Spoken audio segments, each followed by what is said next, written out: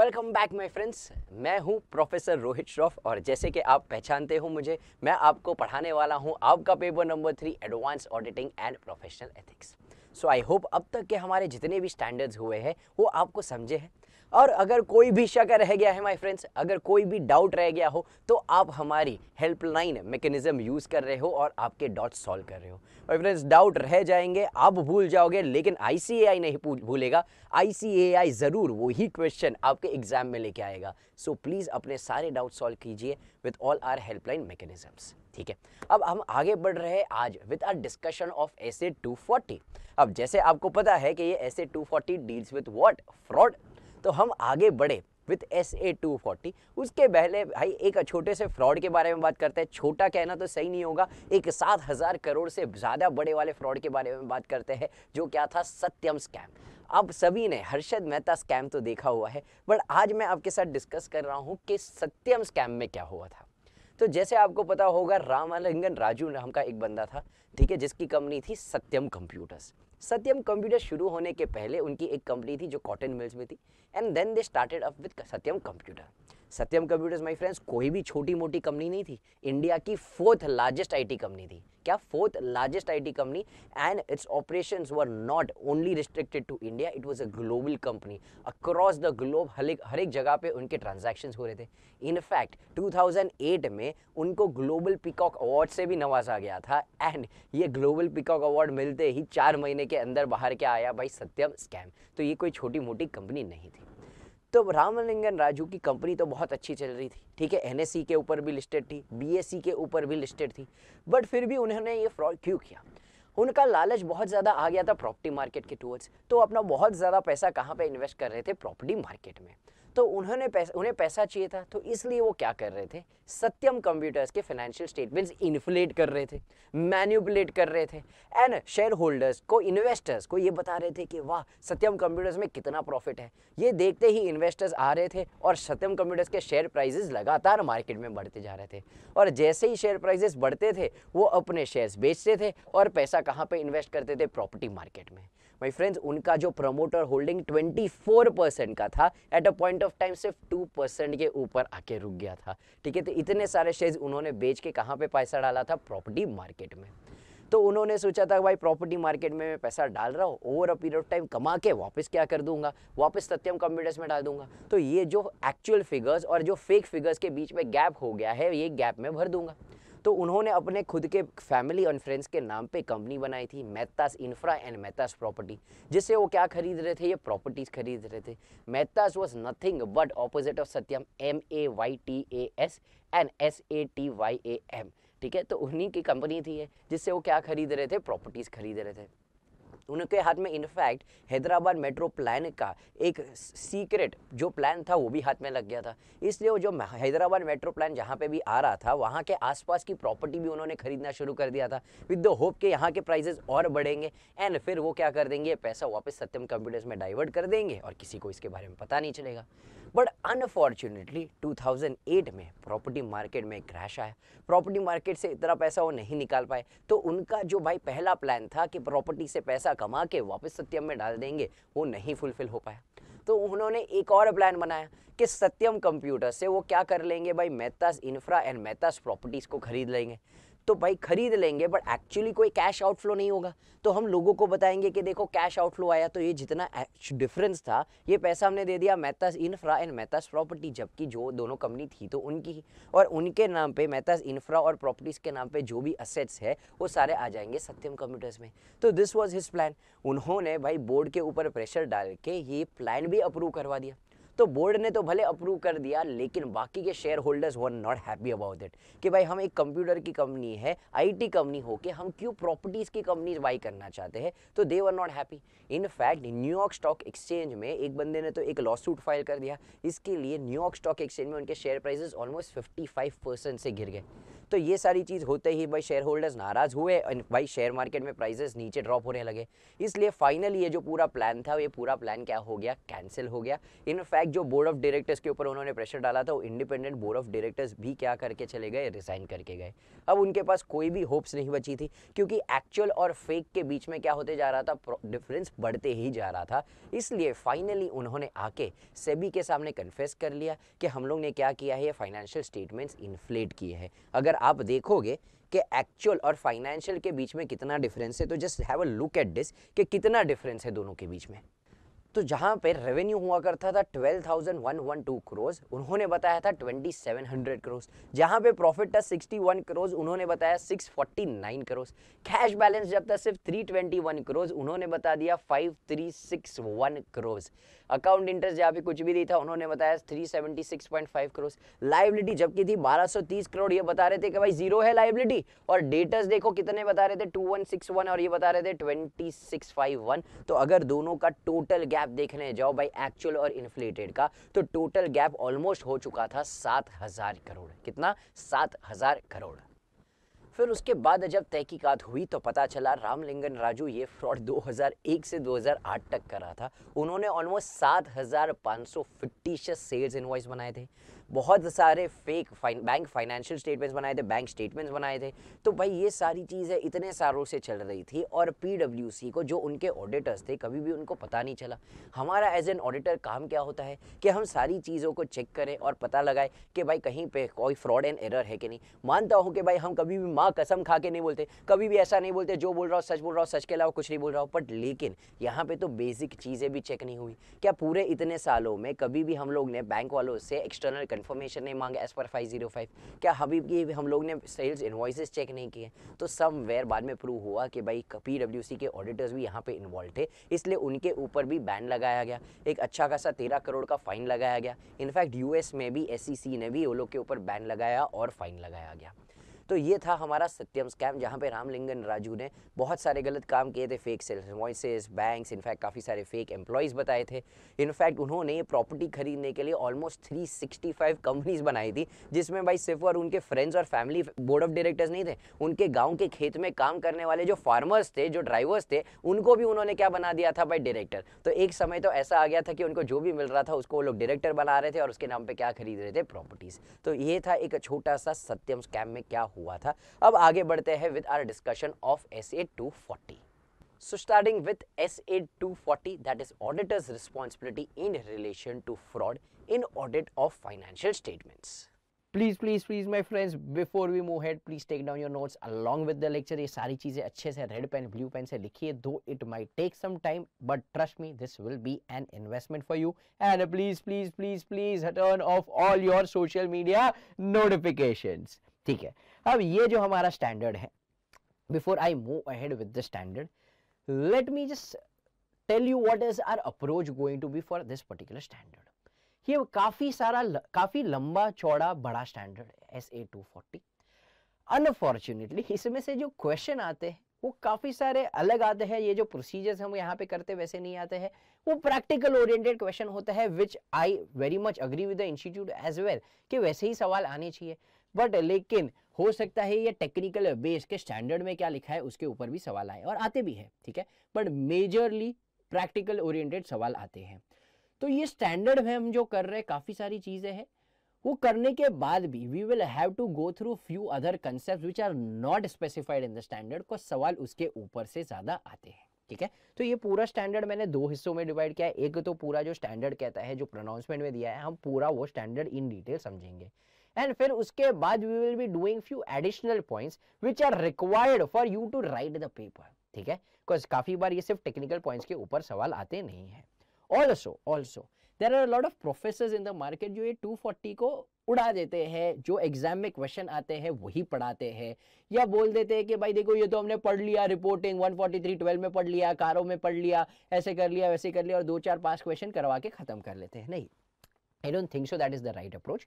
जो प्रोनाउंसमेंट में लिखा है उसमें से तो क्वेश्चन आते ही रहते हैं, दे फ्रेम क्वेश्चंस ऑन दैट, तो वो तो चीज हमें करने की जरूरत है ही। कोई भी स्टैंडर्ड में क्या हमने अब तक कोई भी चीज स्किप की है जो नहीं पूछी गई है ना, वो इनफैक्ट मेरे को लगता है ज्यादा इंपॉर्टेंट है, बिकॉज उसके ऊपर सवाल फ्रेम हो सकता है। कोई ऐसी चीज है अच्छा अच्छा मॉड्यूल में प्रोनाउंसमेंट में सिर्फ एक्सप्लेनेशन पर्पस दी है और उसके ऊपर कोई सवाल फ्रेम नहीं हो सकता, एक बार हो मैं स्किप करवा दूंगा, बट ये स्किप कर सकते नहीं है, ठीक है। तो अगर कोई और प्रोफेसर ने आपको पढ़ाया है, किसी और के लेक्चर्स अगर आपने देखे हैं, या आपका कोई फ्रेंड है जो कोई और क्लासेस जाता है और वहां पे 240 बोला है इसमें ज्यादा कुछ मत करो, यही चीजें कर दो, तो प्लीज सुनना मत। अगर वो आपको राइटिंग में दे रहा है कि वो पेपर सेट करने वाला है और वही चीज पूछेगा तो प्लीज तो फिर मेरे को भी एक बार मैसेज कर दीजिएगा, ठीक है, और else please no don't do this.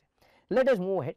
सबसे पहले जब हम 240 की बात करते हैं तो इसके लिए ऐसे 240 हमें क्या कहता है, there should be a discussion among the engagement team as per ऐसे 315 requires a discussion among the engagement teams members especially emphasizing on the following matters। तो जब हम 240 where you are talking about fraud, तो ये engagement team को क्या discuss करना चाहिए, सबसे पहले about how and where they believe entities financial statement may be susceptible to material misstatement due to fraud। अरे उनको क्या लगता है कि कौन से ऐसे एरियाज है, कौन सी ऐसी चीजें हैं जिसकी वजह से there might be a susceptibility towards fraud, तो वो सारी चीजों के ऊपर डिस्कशन करेंगे एंगेजमेंट टीम। दूसरा, a consideration of the known external and internal factors affecting the entity that may create an incentive और प्रेशर फॉर अ मैनेजमेंट और others to commit fraud provide opportunity for fraud. मतलब हम देख रहे हैं कि लगातार पिछले 5 सालों से हमारा ग्रॉस प्रॉफिट और एनपी लगातार कम होते जा रहा है, हमारे शेयर होल्डर्स लगातार नाराज हो रहे हैं, तो समवेयर यहां पे एक प्रेशर है कि मैनेजमेंट फ्रॉड कर सकता है। क्या मैनेजमेंट क्या कर सकता है, फ्रॉड कर सकता है, तो ये एक एक्सटर्नल फैक्टर है। इंटरनली भाई कोई ज्यादा कंट्रोल्स ही नहीं है और जो मैनेजमेंट है, मैनेजमेंट की इंटीग्रिटी के ऊपर हमें शक है। For example Vijay Mallya is one of the director, तो हमके उनकी इंटीग्रिटी के ऊपर शक है, तो देयर आर चांसेस के मैनेजमेंट क्या कर सकता है, फ्रॉड कर सकता है। या तो हमारी हालत इतनी बुरी है कि हमने जो हमारे सेल्स मैनेजर्स है, जो हमारा भाई सेल्स टीम है, उनको भाई फिक्स सैलरी देना ही बंद कर दिया है, वेरिएबल देना बंद कर दिया है, सिर्फ और सिर्फ हमने क्या बोला है, no semi variable only variable, जितना तुम सेल्स लाओगे उसके ऊपर तुमको कमीशन रहेगा। तो अब हो सकता है कि वो लोग भी फ्रॉड कर सकते हैं, ठीक है। सो नाउ मेरे को ये क्या लग रहा है कि हम डिस्कशन करें कौन से ऐसे एक्सटर्नल और इंटरनल फैक्टर्स है जिसके वजह से देयर आर चांसेस कि भाई इंसेंटिव और प्रेशर क्रिएट हो सकता है on management to commit a fraud. Next, unusual और unexplained changes in the behaviour और लाइफस्टाइल ऑफ मैनेजमेंट। मतलब अचानक से भाई अब तक आता था एक चिंदी सी गाड़ी में, आता था अब तक एक मारुति में, और अचानक से भाई साहब अब आ रहा है बीएमडब्ल्यू मर्सिडीज में। तो देयर इज एन अनयूजुअल और unexplained changes in the behavior or lifestyle of the management or employees that have come to the attention of the engagement team। अरे भाई अचानक से भाई स्विफ्ट में आता है, अचानक से एक दिन BMW में आया, मैसेराटी में आया, लैम्बोर्गिनी में आया, तो भाई बाकी सारी चीजें एक साइड जा रहे, दो आर्टिकल असिस्टेंट सीधा बॉस को फोन करेगा, सर देखो आज लैम्बोर्गिनी में आया। तो ये समवेयर अगर ऐसा लगता है हमको अचानक से भाई कोई बड़े फ्लैट में शिफ्ट हो गया, बहुत बड़ी गाड़ी ले ली, रोलेक्स की घड़ियां पहनने लगा अचानक से, तो अब मेरे को लग रहा है कि हो सकता है कि यहाँ पे फ्रॉड है। तो ये सारी चीज के बारे में भी एंगेजमेंट टीम क्या करेगी, डिस्कस करेगी। A consideration of any allegation of fraud that may have come to the auditors attention. मतलब भाई अब तक कोई फ्रॉड प्रूव नहीं हुआ है, but there is an allegation, कोई बैंक मैनेजर बोल रहा है कि आपके कंपनी ने क्या किया हुआ है, फ्रॉड किया गया, अब तक सिर्फ एक एलिगेशन है, तो उसके बारे में भी हमारी पूरी एंगेजमेंट टीम क्या करेगी, डिस्कशन करेगी। तो ये सारी चीज क्या थी, हम लोग ने बहुत बेसिक चीज पढ़ी कि कौन से ऐसे एरियाज है जहां पे क्या करेगी, एंगेजमेंट टीम डिस्कस करेगी। तो एंगेजमेंट टीम अपने आपस में क्या डिस्कस करेगी कि कौन से ऐसे एरियाज है जिसकी वजह से देयर इज अ ससेप्टिबिलिटी के मटेरियल मिसस्टेटमेंट हो ड्यू टू फ्रॉड। फिर कोई ऐसे एक्सटर्नल या इंटरनल फैक्टर्स से जिसकी वजह से हमें लगे कोई प्रेशर बिल्ड हो सकता है टू कमिट अ फ्रॉड। फिर हम लोग ने देखा कौन से अनयूजुअल अनएक्सप्लेन चेंजेस थे इन द बिहेवियर और लाइफस्टाइल ऑफ द मैनेजमेंट और एम्प्लॉय, और कोई एलिगेशंस थे क्या, ठीक है। तो अब ये जो पर्टिकुलर पार्ट है बहुत सिंपल था, but I don't really understand कि ये वाला टॉपिक क्यों काफी सारे प्रोफेसर्स नहीं पढ़ाते हैं। I am sure all the professors that are in जेकेएससी we teach this particular topic, but I have seen at large कि ये चीज को उड़ा देते हैं। अब मेरे को बताओ इसके ऊपर क्यों एक क्वेश्चन फ्रेम नहीं हो सकता, एक मस्त केस स्टडी बना सकता हूं और बोलूंगा कि भाई in this particular stage engagement team को अपने आसपास में क्या डिस्कस करना चाहिए। एंड अगर आपने ये आंसर नहीं पढ़ा ना 250 के बाद बारे में आप पूरा दुनिया भर का बंकस लिख के आओगे ये पॉइंट्स को छोड़ के। तो वेरी इजी, एग्जामिनर को पेपर डिफिकल्ट करना है तो ऐसे ही सिंपल से पॉइंट्स को वो क्वेश्चन फॉर्म में आपको देने वाला है। Let us move ahead with the second part. What are the risk assessment procedures and related activities. इसके आजू बाजू भाई चांद तारे चंदा मामा जो बनाना है बना लीजिए, इंपॉर्टेंट। अब रिस्क असेसमेंट प्रोसीजर को अगर मैं डिवाइड करूं तो 3 हिस्सों में डिवाइड करूंगा। सबसे पहले आएगी इंक्वायरीज, दूसरा आएगा अनयूजुअल और अनएक्सपेक्टेड रिलेशनशिप्स आइडेंटिफाइड, फिर आएगा other information and lastly fourth आएगा हमारा इवैल्यूएशन ऑफ रिस्क। ठीक है, 4 हिस्सों में मैंने इसको डिवाइड किया है। एक क्या है इंक्वायरी, दूसरा क्या है अनयूजुअल और unexpected relationships identified, other information and evaluation of fraud risk factor. अब इंक्वायरी को further I have divided into 3 inquiries of management, next आता है inquiries of internal auditor and last आता है इंक्वायरीज ऑफ टीसीडब्ल्यूजी। तो risk assessment procedure में क्या करना है, ए inquiries of management, B inquiries of internal auditor, C inquiry of TCWG, फिर डी अनयूजुअल और अनएक्सपेक्टेड रिलेशनशिप्स आइडेंटिफाइड, ई अदर इंफॉर्मेशन और F evaluation of fraud risk factor. ये इतने पॉइंट 6 पॉइंट जब आप लिखोगे तो ये आपकी क्या होगी, risk assessment procedure. Let us move ahead with the first point, inquiry. Inquiry में हम किसकी बात कर रहे हैं, इंक्वायरी ऑफ मैनेजमेंट। तो अब इंक्वायरी जब हम करेंगे मैनेजमेंट की in context of fraud risk assessment procedure for fraud, तो हम मैनेजमेंट को क्या पूछेंगे, management assessments of risk that the financial statement may be materially मिसस्टेटेड due to fraud. अब देखो यहाँ पे हम एरर की बात ही नहीं कर रहे, हम मैनेजमेंट को पूछ रहे हैं आपको क्या लग रहा है, आपने भी तो असेसमेंट किया है, तो आपके हिसाब से व्हाट इज द रिस्क कि द फाइनेंशियल स्टेटमेंट में भी materially मिसस्टेटेड due to fraud. Because आप भी तो ये सेम चीज करोगे कि financial statements are free from error और फ्रॉड। ये जिम्मेदारी तो किसकी है, आपकी, ये तो मेरा सेकेंडरी ऑब्जेक्टिव है। ठीक है, तो आपने भी तो कुछ किया रहेगा, तो हम मैनेजमेंट को पूछ रहे हैं। साथ ही साथ हम मैनेजमेंट को क्या पूछ रहे हैं, management is process for identifying and responding the risk of fraud in the entity.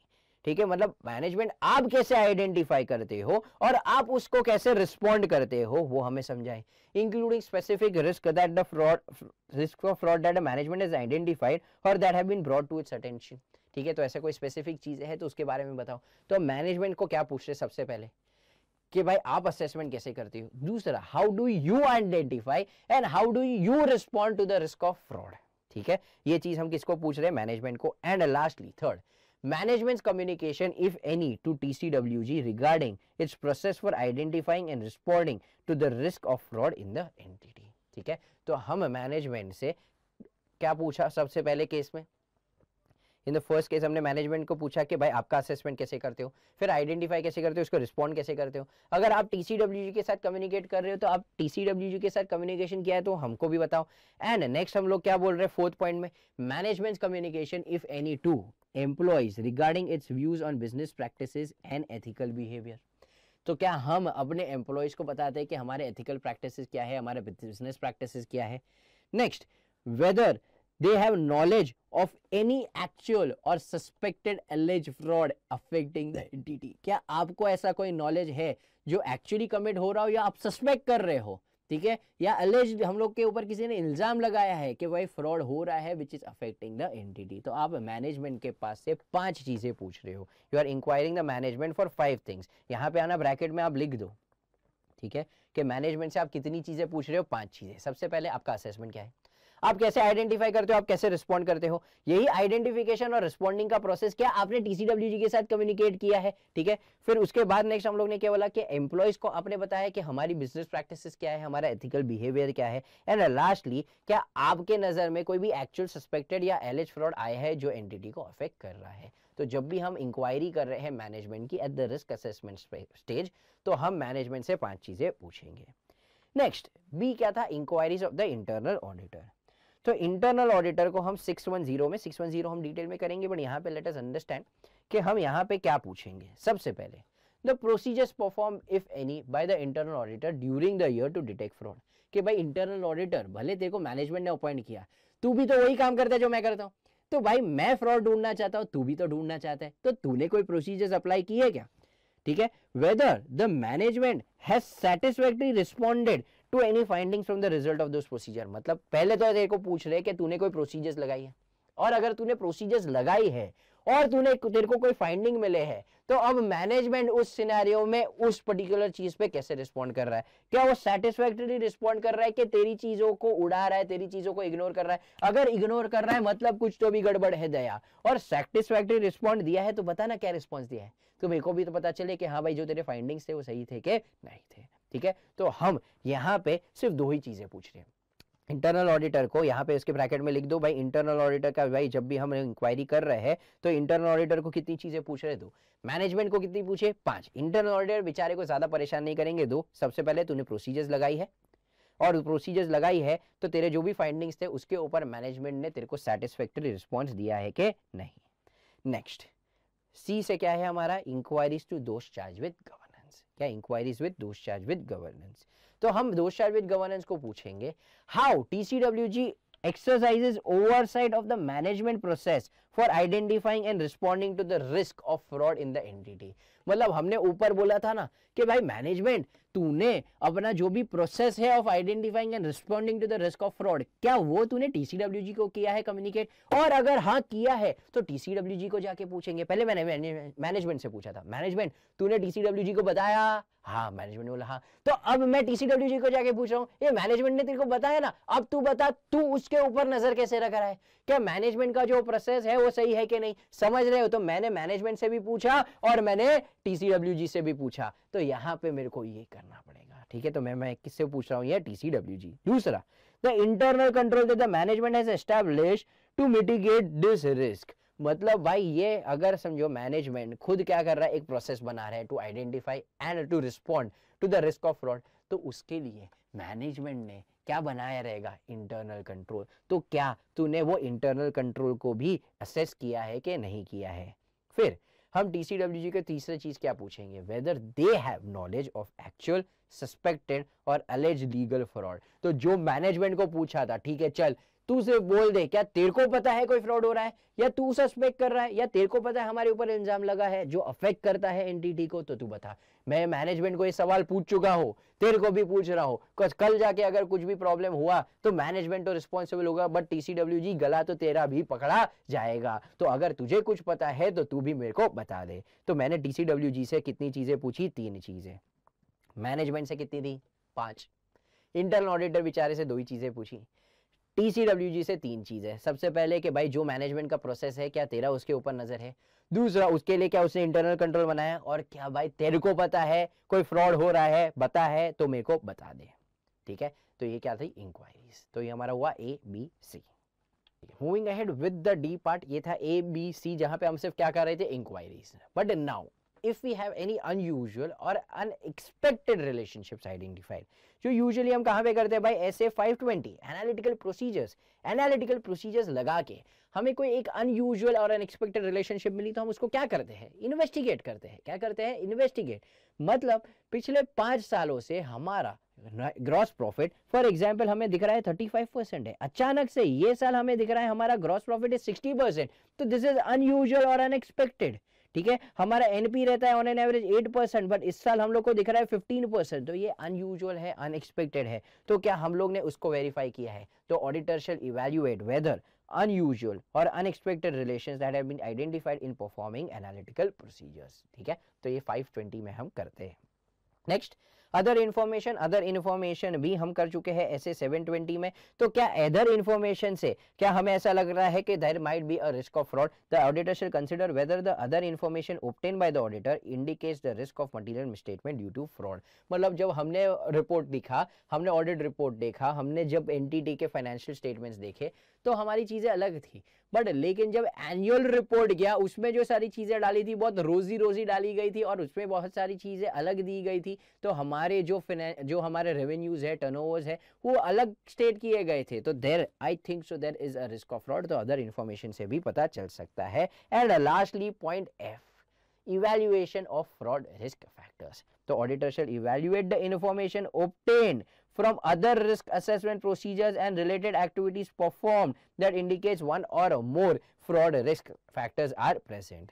While the fraud risk factors may not necessarily indicate the existence of fraud, however they indicate ROMMS due to fraud. मतलब fraud risk factors से हमें ऐसा नहीं है कि भाई ये fraud है ही है, confirm है, नहीं, ये सिर्फ एक क्या है हमारे indication कि there is a risk of material misstatement due to fraud. अब एग्जाम में पूछ लिया गया था what are the fraud risk factors. अरे एग्जाम में क्वेश्चन क्या आ गया, what are the fraud risk factors. Pronouncement में तो ये चीज दी हुई है, हमको बोला ये है हमारा risk assessment procedure, but like I said ये हमारे एग्जाम में 240 के कंटेक्स्ट में प्रैक्टिकल ओरिएंटेड क्वेश्चन आते हैं कि ठीक है ये है हमारे भाई risk assessment procedure A to F हमें करना है, but now what are the fraud risk factor, वो तो प्रोनाउंसमेंट ने दिया नहीं है, क्वेश्चन उसके लिए ऊपर आ गया. तो लाइक आई सेड जब मैं ये ऐसे 240 को हम पढ़ाने वाले, हम ये इसको दो हिस्सों में करने वाले, एक जो प्रोनाउंसमेंट कहता है और जो इसके ऊपर प्रैक्टिकल क्वेश्चंस आए हैं या मुझे पर्सनली लगता है कि इसके ऊपर कोई प्रैक्टिकल क्वेश्चंस आ सकते हैं. तो ये जो फ्रॉड रिस्क फैक्टर मैं बता रहा हूं इसके ऊपर पास्ट में क्वेश्चन आ चुका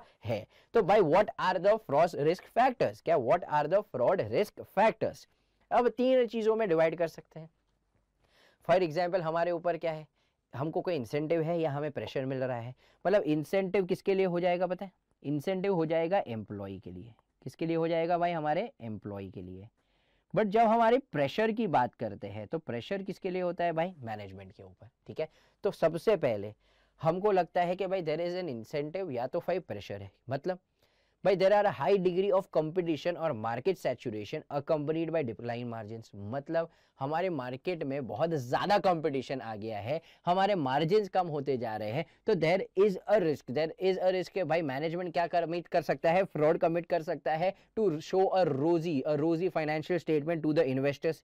high vulnerability to the rapid changes such as changes in technology, obsolete product obsolescence और इंटरेस्ट रेट्स. मतलब भाई हम लोग थे सीडी के बिजनेस में, ठीक है, जो सीडी हम लोग यूज करते हैं, तो सीडी के बिजनेस में थे. For example Moser Baer was manufacturing CDs. अचानक से टेक्नोलॉजी चेंज हो गई और हम कौन से जनरेशन में आ गए, पेन ड्राइव. कौन से जनरेशन में आ गए, पेन ड्राइव. पेन ड्राइव से भी क्या आ गया, हार्ड डिस्क. तो धीरे धीरे टेक्नोलॉजी चेंज हो गई, तो सीडी जो था हमारा प्रोडक्ट क्या हो गया, ऑब्सोलीट हो गया. अब कौन सीडी खरीदना चाहता है 400 MB की या 1.5 GB की, कोई खरीदना नहीं चाहता है. हम क्या खरीदते हैं अभी, पेन ड्राइव खरीदते हैं. In fact in a lot of laptops for example if I use MacBook I don't even know कि भाई उसमें कोई सीडी के लिए कोई एक्सटर्नल प्लेयर भी आता है कि नहीं आता है, whether I can even connect. अब सीडी रोम जैसी चीज भाई क्या हो चुकी है, एक्सटिंक्ट. तो भाई जो सीडीज मैंने बनाई थी वो क्या हो गई, एक्सटिंक्ट. तो अगर हम मोजरबेयर की बात कर रहे हैं जो सिर्फ और सिर्फ क्या बना रहा है, सीडीज बना रहा था, तो अब यहाँ पे there is a risk, management क्या कर सकता है, फ्रॉड कमिट कर सकता है to save the company. Significant declines in customer demand and increasing business failures in either the industry or overall economy. मतलब भाई क्या होने वाला, धीरे धीरे जो कस्टमर है वो क्या होने लगे, कम होने लगे, या तो फिर भाई बिजनेस फेलियर बहुत बढ़ने लगा. सिर्फ हमारा नहीं, पूरे इंडस्ट्री में. अगर समझो मैं एयरलाइन इंडस्ट्री की बात करूं, अरे किसकी बात करो, एयरलाइन इंडस्ट्री की बात करूं, तो समवेयर धीरे धीरे क्या हो रहा है, एयरलाइन इंडस्ट्री में बहुत सारे बिजनेस फेलियर्स आ रहे हैं. हम हर साल एक ना एक कंपनी को देख रहे हैं जहां पे या तो फ्रॉड आता है या तो कंपनी बैंकरप्ट हो रही है. हम किंगफिशर देखे या हम लोग जेट एयरवेज देखे या कभी कभार हमने स्पाइस जेट की न्यूज सुनी हुई है. तो ये समवेयर कहीं ना कहीं पे ये पूरी इंडस्ट्री में ही क्या है, प्रॉब्लम है. तो अगर समझो मैं एयर इंडिया का ऑडिट कर रहा हूँ, जो भी बोल रहे भाई ये सब लोग यहाँ पे हम स्टेक्स बेच देंगे, तो जब भी हम कोई एक क्या कर रहे हैं, एयरलाइन इंडस्ट्री का, इंडिगो का ऑडिट कर रहे हैं, तो somewhere there is a fraud risk factor के यहाँ पे क्या हो सकता है, फ्रॉड कमिट किया जा सकता है. ठीक है, ये क्या था हमारे, ये 3 एग्जांपल्स थे in context of what, incentives of pressure. Next for example opportunities create की गई है. एनवायरमेंट ऐसा है कि there is a very easy opportunity for you to commit fraud. For example significant related party transaction not in the ordinary course of business with the related entities not audited or audited by another firm. मतलब हम क्या कहना चाहते हैं, हमारे लिए related party transaction बहुत आसान है और वो रिलेटेड पार्टी हमने डिस्क्लोज भी नहीं किया और ऑडिटर भी इसको ढूंढ पाया नहीं है कि ये पर्टिकुलर पार्टी क्या है, हमारा रिलेटेड पार्टी. तो there is a significant opportunity जहां पे हम क्या कमेंट कर सकते हैं, फ्रॉड. और strong financial presence or ability to dominate a certain industry sector that allows the entity to dictate terms or conditions to suppliers or customers that may result in inappropriate or non-arm's length transaction. For example, अगर मैं plastic के granules की बात करूं, किसकी बात करूं, plastic के ग्रैन्यूल्स, तो रिलायंस जो है वो वहां पे एक बड़ा प्लेयर है. ठीक है, समवेयर रिलायंस ही डिक्टेट करता है मार्केट में क्या प्राइस चलेगा, ठीक है, बिकॉज सबसे बड़ा इंपोर्टर रिलायंस है। अब since he has that particular dominating position, वो क्या कर सकता है, उसके जो भी सप्लायर है उसको बोल देगा ये भाव के ऊपर दे, वरना भाई चीजें चलेगी नहीं। तो अब वो क्या कर रहा है, बाकी सबको भले भले समझो बाकी सारे लोग को सेलिंग किया जा रहा है 700 रुपीज में, for example I am just telling you of पर टन, फॉर एग्जाम्पल 700 रुपीज। तो अब रिलायंस कहेगा कि मेरे को ये पर टन मिलना चाहिए 600 में, तो this transaction is not at arms length price. यहाँ पे सप्लायर को दबाया जा रहा है या सप्लायर को बोला जा रहा है कि भाई एक काम किया जाएगा, मेरे को अपना प्रॉफिट ज्यादा बताना है तो तू 700 रुपीज ही लेना, 600 बता, मैं 100 रुपीज तेरे को कैसे दूंगा, कैश में दूंगा। अब लोग सोचेंगे भाई हमको तो मिल रहा है 700, भले 100 रुपया कैश में मिल रहा है, ब्लैक मनी है, बट लेकिन अगर रिलायंस जैसा बड़ा क्लाइंट चला जाएगा तो हम चीजें बेचेंगे किसको। तो अगर ये भी एक क्या हो सकता है, एक opportunity to commit a fraud. Assets, liabilities, revenue or expenses based on significant estimates that involve subjective judgments or uncertainty that are difficult to corroborate। मतलब काफी सारे जो हमारे assets, liabilities, जो भी हमारे assertions है, are a lot of things are based on estimates। तो जब estimates है we can easily commit a fraud, because estimates में कभी भी auditor एक 100% assurity देता नहीं है।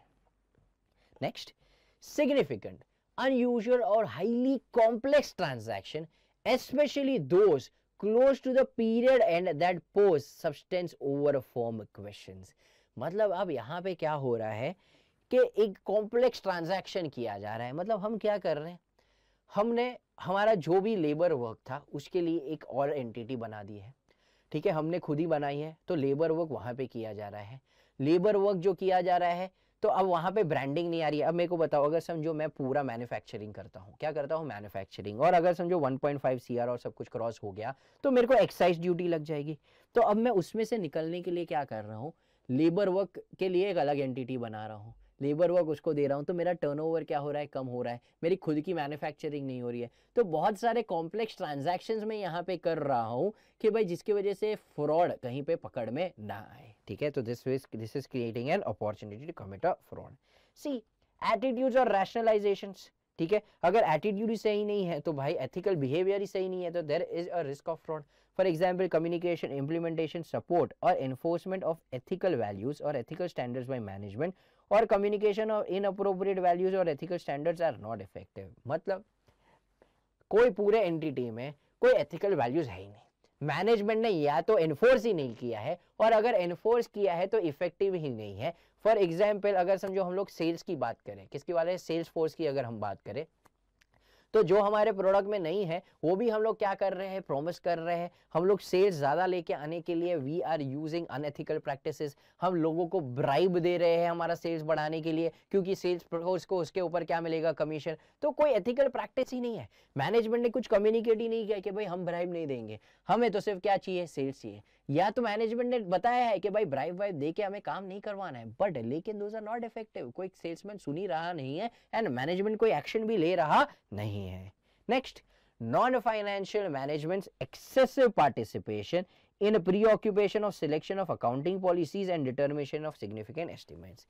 अब जो नॉन फाइनेंशियल मैनेजमेंट वाले लोग हैं, अगर वो लोग हमारी चीज में टांग अड़ाएंगे, वो लोग अकाउंटिंग पॉलिसीज को, सी अकाउंटिंग पॉलिसीज से बहुत ज्यादा इंपैक्ट करेगा कि हमारी बुक्स ऑफ अकाउंट्स कैसे दिखेंगी। अगर समझो हम एसएलएम लेते हैं तो हमारा फाइनेंशियल स्टेटमेंट्स कुछ और दिखेगा, डब्ल्यूडीवी लेते हैं तो कुछ अलग दिखेगा, हमारे वैल्यूएशन ऑफ स्टॉक में हम फीफो लेंगे तो कुछ और दिखेगा, वेटेड एवरेज देखेगा तो कुछ और दिखेगा।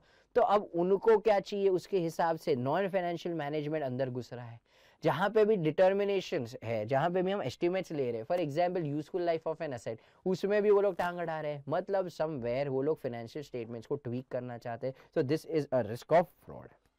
Next, known history of violation of security laws or other laws and regulation or claims against the entity, its senior management or TCWG alleging fraud or violation of laws and regulation। मतलब अगर हमें पहले से पता है कि भाई ये लोग ने कोई ना कोई लॉ का उल्लंघन किया है, या तो इनके ऊपर कोई एलिगेशन लगाया गया है, अब तक प्रूव नहीं हुआ है, बट अगर एलिगेशन भी है तो ये हमें क्या लगेगा, there is a risk of fraud. सी हम ये सारे इंडिकेटर्स हैं, ये सारे फ्रॉड के क्या है, इंडिकेटर्स है। हम कहीं पे भी ये नहीं कर रहे कि वी आर 100% श्योर कि फ्रॉड हो ही रहा है, ये सारे हमारे सिर्फ क्या है, इंडिकेटर। तो अगर समझो कोई मैनेजमेंट के ऊपर, टीसीडब्ल्यूजी के ऊपर, एनटीटी के ऊपर कोई फ्रॉड का कोई एलिगेशन भी लगा है, इल्जाम भी लगा है, तो भी ये हमारे लिए क्या हो जाएगा, रिस्क ऑफ फ्रॉड। तो ये सारे क्या थे, फैक्टर्स। 3 हिस्सों में डिवाइडेड थे हमारे factors. Very very important question. एक क्या था, इंसेंटिव एंड प्रेशर। प्लीज इसके आजू बाजू में स्टार चंद्रमा बना लीजिए। जब हम पास्ट क्वेश्चन डिस्कस करेंगे तब आप रियलाइज करोगे कि इसके ऊपर भी सवाल आया है, वरना मैं सिर्फ टाइम पास करने के लिए आपको ये पढ़ा रहा नहीं हूं। ठीक है, तो सबसे पहला क्या है हमारा, इंसेंटिव एंड प्रेशर। इंसेंटिव किसके लिए होता है भाई, एम्प्लॉय। प्रेशर किसके ऊपर हो सकता है, मैनेजमेंट। ठीक है, तो वहां पे हम लोग ने देखा 3 पॉइंट्स देखे। फिर अपॉर्चुनिटीज, ठीक है, अपॉर्चुनिटीज के लिए भी हम लोग ने 4 पॉइंट्स देखे। एंड लास्टली हम लोग ने क्या देखा, एटीट्यूड्स एंड रैशनलाइजेशन, जहां पे भी हम लोग ने 3 पॉइंट्स देखे। ये सारे क्या थे, फ्रॉड रिस्क फैक्टर्स। अगेन हम लोग ने रिस्क असेसमेंट प्रोसीजर में प्रोनाउंसमेंट में ये कुछ नहीं कहता, बट ये प्रैक्टिकल ओरिएंटेड क्वेश्चन था जो पास्ट में आया हुआ है। ठीक है, ये थे हमारे risk assessment procedure. But now what is your further audit procedure. Further audit procedure को हम क्या कहते हैं, responses to assess risk of material misstatement. क्या कहते हैं हम इसको, फैप। अरे यूजुअली हम इसको क्या कहते हैं, further audit procedure. What is the further audit procedure, responses to assess risk of material misstatement. मैंने रैप लगाया, रिस्क असेसमेंट प्रोसीजर, तो मैंने आइडेंटिफाई किया रहेगा, तो अब उसको मैं कैसे असेस करने वाला हूं, मेरा उसके लिए रिस्पॉन्सेस क्या होगा। सबसे पहले responses to assess risk of material misstatement at which level, financial statement level। तो मैं क्या करूंगा, assign and supervise personnel taking into account the knowledge, skill, ability of individuals to be given the significant engagement responsibility and the auditor's assessment of the risk of material misstatement। ठीक है, तो ये था हमारा रैप, रिस्क असेसमेंट प्रोसीजर। हमेशा हम rap के बाद क्या लगाते हैं, फैप, फर्दर ऑडिट प्रोसीजर, पर उसे कहते क्या है, responses to the assessed risk of material misstatement. ठीक है, तो अब हमारे रिस्पॉन्सेस 3 लेवल पे होंगे। सबसे पहले हम किसके लेवल पे बात कर रहे हैं, फाइनेंशियल स्टेटमेंट लेवल। फिर हम करेंगे असर्शंस के बारे में, और फिर हम कहेंगे मैनेजमेंट ओवरराइड ऑफ कंट्रोल्स। एक एक चीजें देखते हैं। सबसे पहले responses to assessed risk of material misstatement eight financial statement level. मतलब हम लोग ने रिस्क असेसमेंट प्रोसीजर लगाई, हमें ROMMS मिला, तो now we are giving responses to assessed risk of material misstatement eight which level, financial statement level. अब हम क्या कर सकते हैं वहां, सबसे पहले we can assign and supervise personal taking account of the knowledge, skill and ability of individuals to be given significant engagement responsibilities and the auditor's assessment of risk of material misstatement due to fraud। मतलब यहाँ पे हम क्या कर रहे हैं कि हमारे एंगेजमेंट टीम में कौन क्या परफॉर्म करने वाला है, वो सारी चीजें हम लोग देख रहे हैं, considering the auditors assessment of risk of fraud. मतलब हम लोग क्या कह रहे हैं कि यहाँ पे अगर कोई पर्टिकुलर जगह पे हमको लग रहा है फ्रॉड होने की संभावनाएं है, ठीक है, तो उस पर्टिकुलर चीज में हम एक आर्टिकल असिस्टेंट को असाइन नहीं करेंगे, वहां पे एक चार्टर्ड अकाउंटेंट जिसको एक अच्छा खासा एक्सपीरियंस है उसे हम वो पर्टिकुलर काम असाइन करेंगे। या अगर आर्टिकल असिस्टेंट को वो काम दिया गया है तो उस काम को हम लोग क्या करेंगे भाई, सुपरवाइज करेंगे।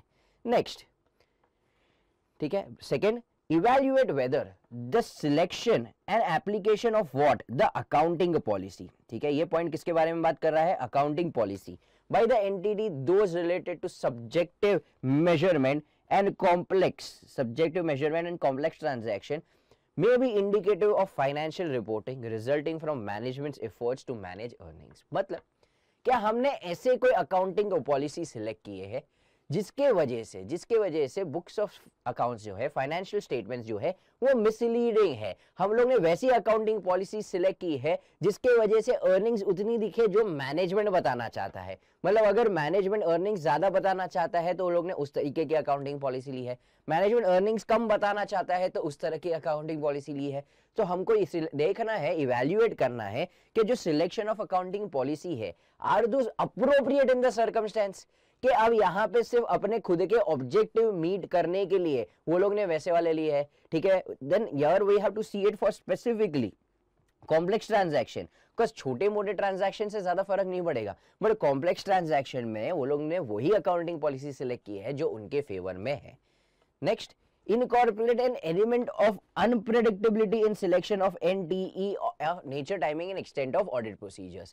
Now what do you mean by unpredictability? एक सिंपल सी ऑडिट टेक्निक जो हम लोग बचपन से जानते हैं, आपने इंटर्नशिप शुरू की उसके पहले से आपको पता है, जिसको हम क्या कहते हैं, सरप्राइज चेक। अरे क्या कहते हैं भाई हम, सरप्राइज चेक। तो एक अनप्रेडिक्टेबिलिटी रखेंगे, मतलब वहां के हमारे क्लाइंट को पता नहीं होना चाहिए कि हमारी एनटीई क्या होने वाली है। तो फॉर दैट पर्टिकुलर पर्पस हम सरप्राइज चेक ले सकते हैं। तो हम लोग सरप्राइज चेक एटलीस्ट महीने में एक बार तो करेंगे।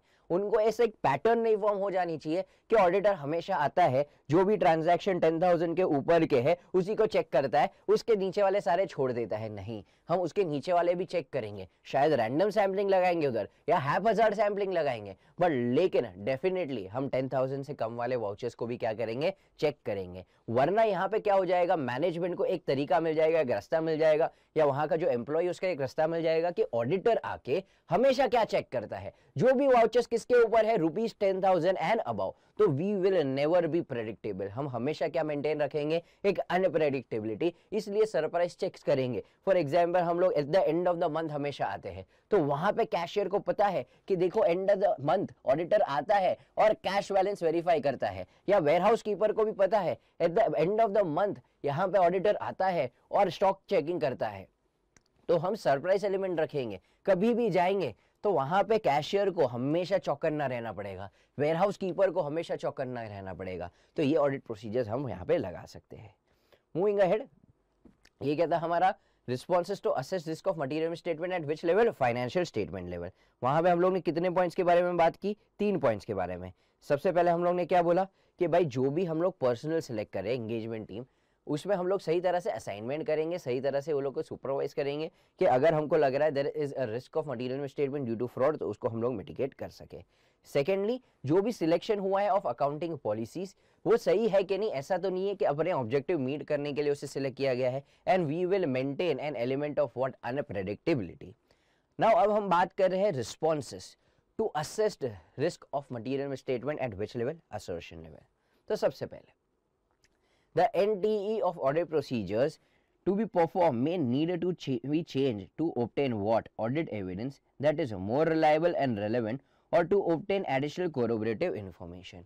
मतलब हम यहाँ पे कह रहे हैं कि काफी बार हमारी जो NTE रहेगी उसे चेंज करने की जरूरत पड़ेगी। जो हमारा nature, timing and extent of audit procedure जो हम डिसाइड कर चुके हैं, उससे हमें डिविएट करने की जरूरत पड़ेगी to obtain what, audit evidence, वो ऑडिट एविडेंस जो रिलायबल भी है एंड रेलेवेंट भी है। मतलब इन शॉर्ट हम किसकी बात कर रहे हैं कि वो क्या है, साई है, क्या है, सफिशिएंट एंड अप्रोप्रिएट है। ठीक है, तो वो क्या होना चाहिए भाई, relevant as well as reliable. क्या, एज वेल एज रिलायबल। तो वो ऑब्टेन करने के लिए शायद हमें क्या करना पड़ेगा, हमारा एनटीई चेंज करना पड़ेगा।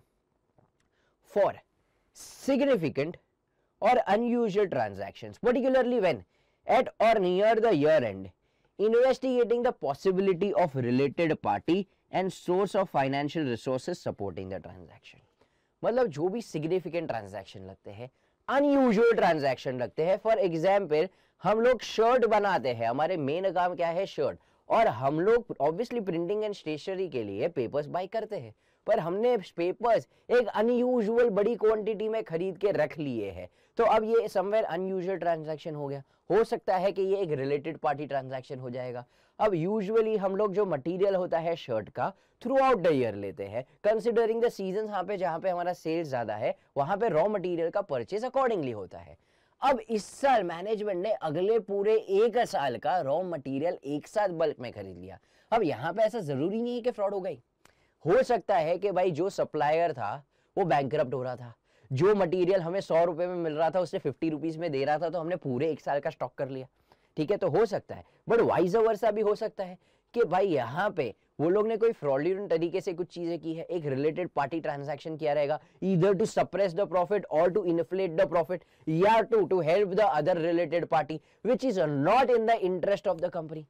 समझ रहे हो, अब वो वाली कंपनी को जिससे हम लोग रॉ मटेरियल खरीद रहे, उसको ये साल प्रॉफिट्स की जरूरत है, उससे इस साल कैश इनफ्लोस की जरूरत है, तो हमने 1 साल खरीद दिया। पर लेकिन इन are case we not need for 1 whole year, हम 1 साल का मटेरियल स्टॉक नहीं करते। और इनफैक्ट काफी बार being in the fashion industry, since हम शर्ट्स बनाते हैं, हो सकता है वो आउट ऑफ फैशन हो गए, तो अब हमारे लिए वो पूरा स्टॉक ऑब्सोलीट हो जाएगा। तो that is not in our practice कि हम एक साथ का रॉ मटेरियल स्टॉक इन कर ले। तो अब ये सारे ट्रांजैक्शंस को हमें इन डिटेल चेक करना होगा।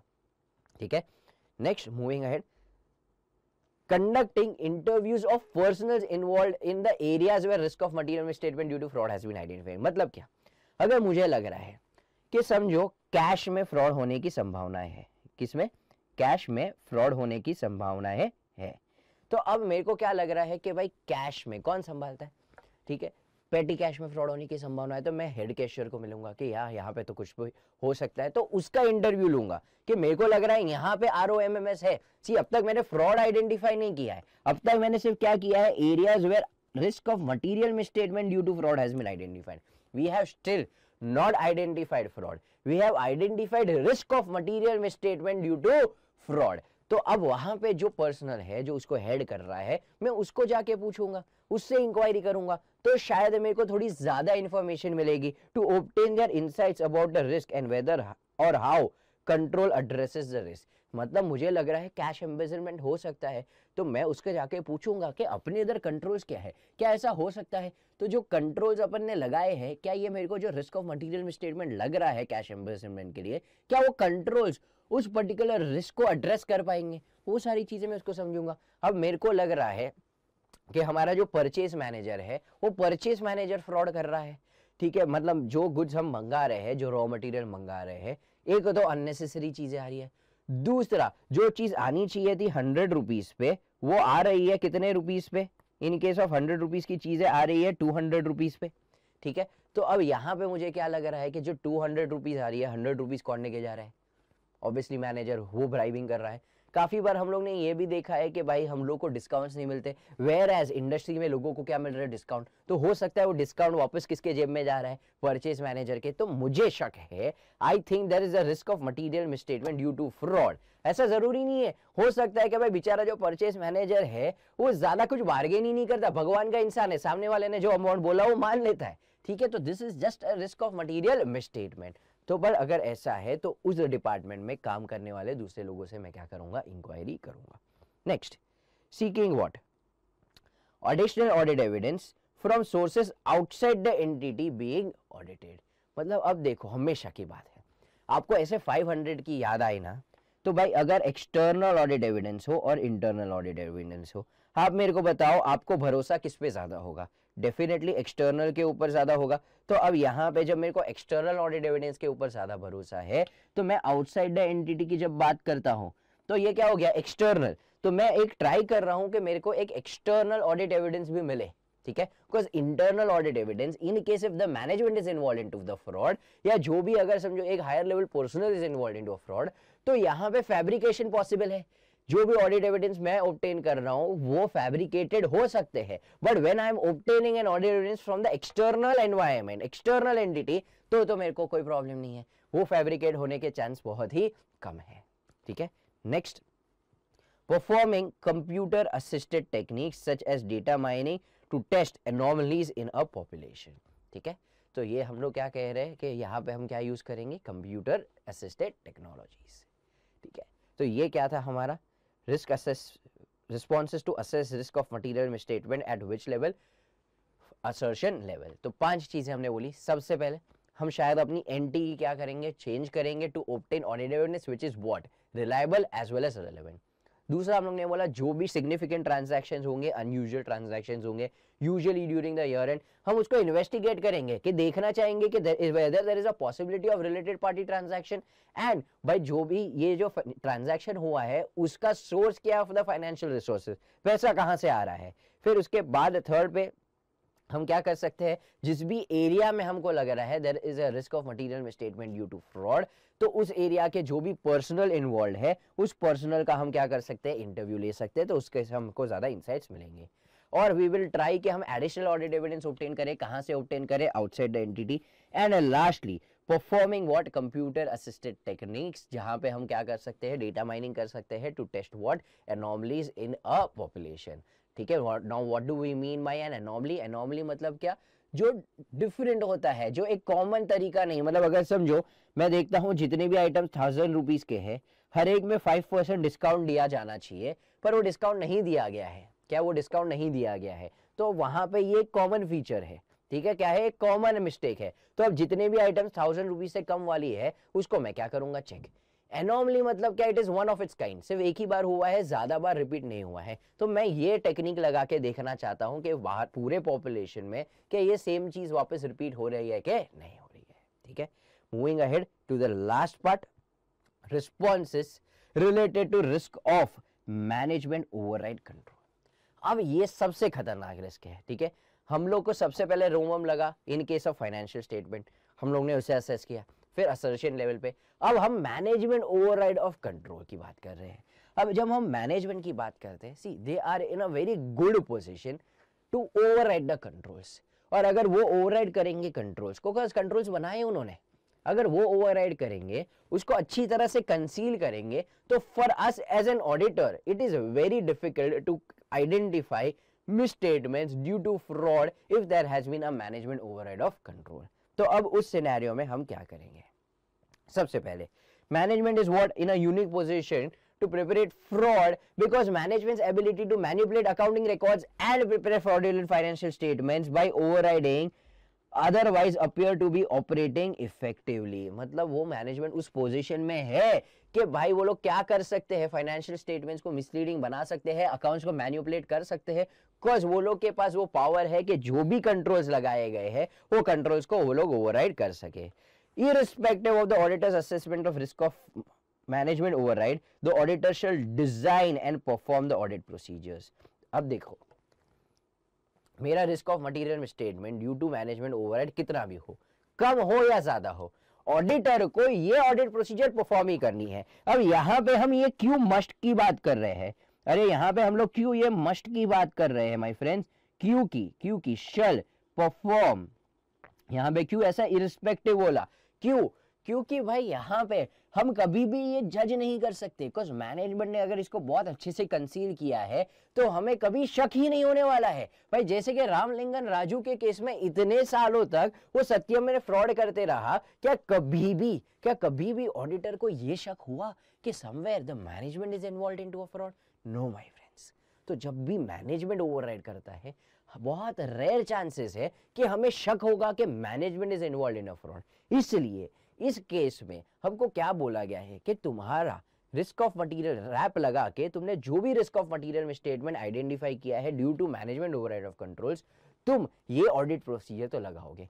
बाकी सब में क्या होता है, अगर तुमको ROMMS लग रहा है तो ही बाकी सारे ऑडिट प्रोसीजर्स एक्सटेंड करो। ROMMS बहुत ही नेग्लिजिबल लग रहा है, कम लग रहा है, तो सब करने की जरूरत नहीं है, पर यहाँ पे तो हमें करना ही पड़ेगा। ये हमारे लिए क्या है भाई? मस्ट है। क्या है यहाँ पे? मस्ट है। ठीक है, तो प्लीज प्लीज प्लीज ऐसे लिख लो कि ये ऑडिट प्रोसीजर तो हमें अप्लाई करनी ही पड़ेगी। This is not subjective, this is not based on the auditors professional judgement. ये तो हमें एज पर ऐसे 240 लगानी ही पड़ेगी। सबसे पहला क्या? Test the appropriateness of what? The journal entries. तो भाई testing the appropriateness of journal entries हमें क्या देखनी है? सबसे पहले हम क्या करेंगे? इंक्वायरी करेंगे। जो बंदा उस फाइनेंशियल रिपोर्टिंग प्रोसेस में जुड़ा हुआ है, जो वो क्या कर रहा है, जर्नल एंट्रीज पास कर रहा है, तो we will make an inquiry of the individuals involved. Secondly, we will do what? We will check journal entries and adjustments which are usually made when at the end of the reporting period. Because यहाँ पे हमें लगता है कि यहाँ पे ऐसी कोई journal entries, adjusting journal entries pass की गई होगी जिसके वजह से, ठीक है, जिसके वजह से भाई फाइनेंशियल स्टेटमेंट्स में इंपैक्ट आ सके, कोई फ्रॉडुलेंट ट्रांजैक्शंस किए गए होंगे। तो यूजुअली जो ईयर एंड ट्रांजैक्शंस है, जो ईयर एंड जर्नल एंट्रीज है, वो सारी चीज़ों को हम लोग सही तरह से क्या करेंगे? इवैल्यूएट करेंगे। And lastly we will also consider the need to test the journal entries and other adjustment through out the period.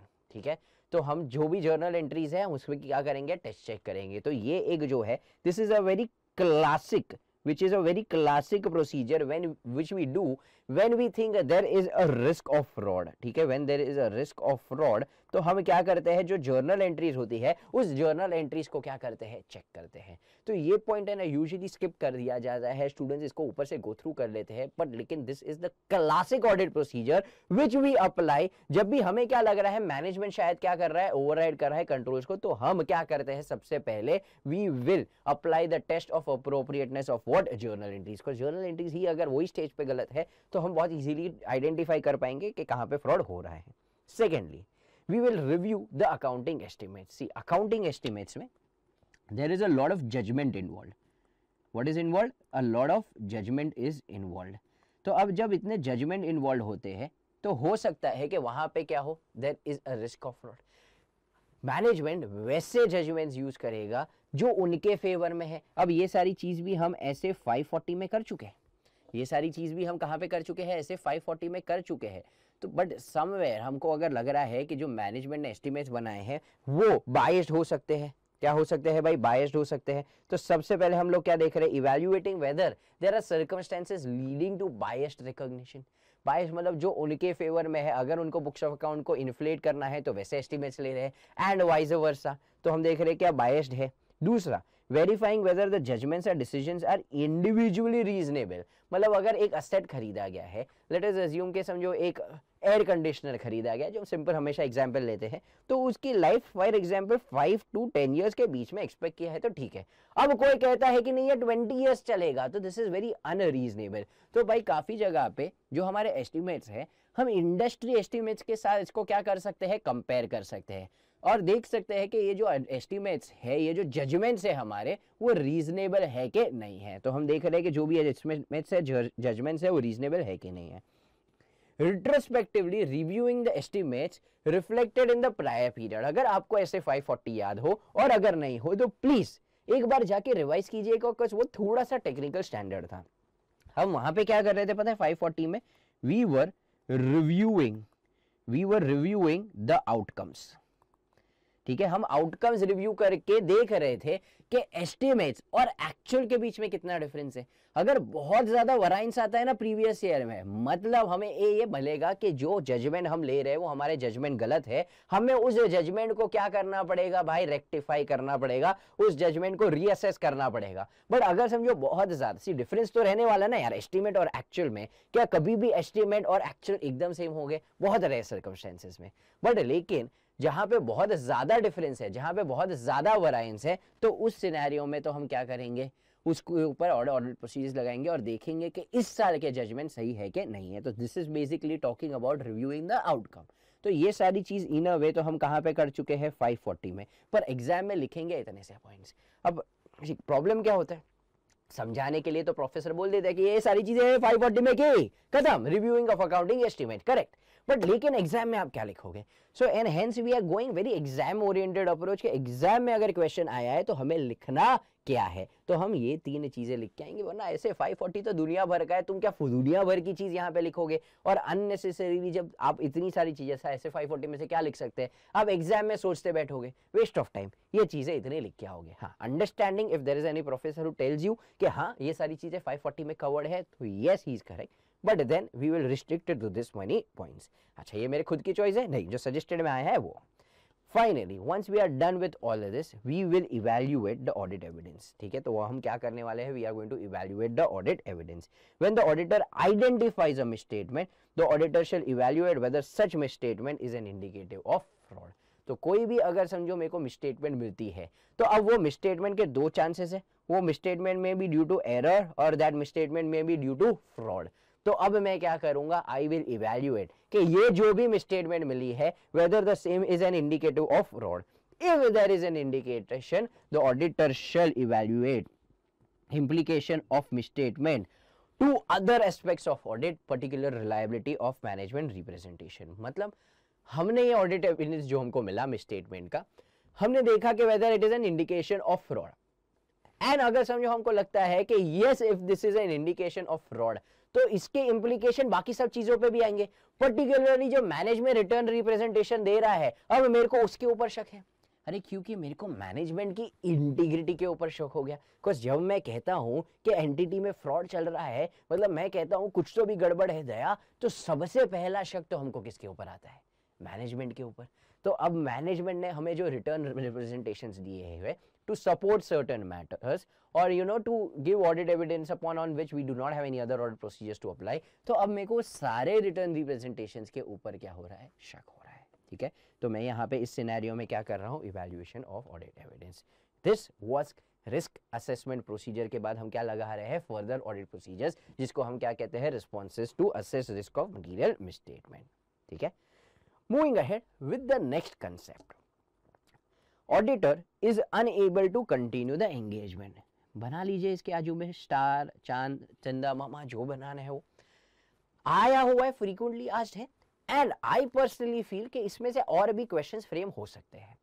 ठीक है, तो इसको मेरे को पर्सनली लगता है कि आया हुआ है और आने की भी संभावनाएं है। सी question does not become popular important, मेरा चंदा मामा सारे हर जगह पे नहीं आते जस्ट बिकॉज वो बहुत बार आए हैं। मुझे पर्सनली ऐसा लगता है कि इसके और भी आने की संभावनाएं है, बिकॉज यहाँ पे बहुत प्रैक्टिकल ओरिएंटेड क्वेश्चन फ्रेम हो सकते हैं। स्टूडेंट्स को ये एप्लीकेशन कैसे करना है वो टेस्ट हो रहा है, तो इसके ऊपर सवाल आ सकते हैं।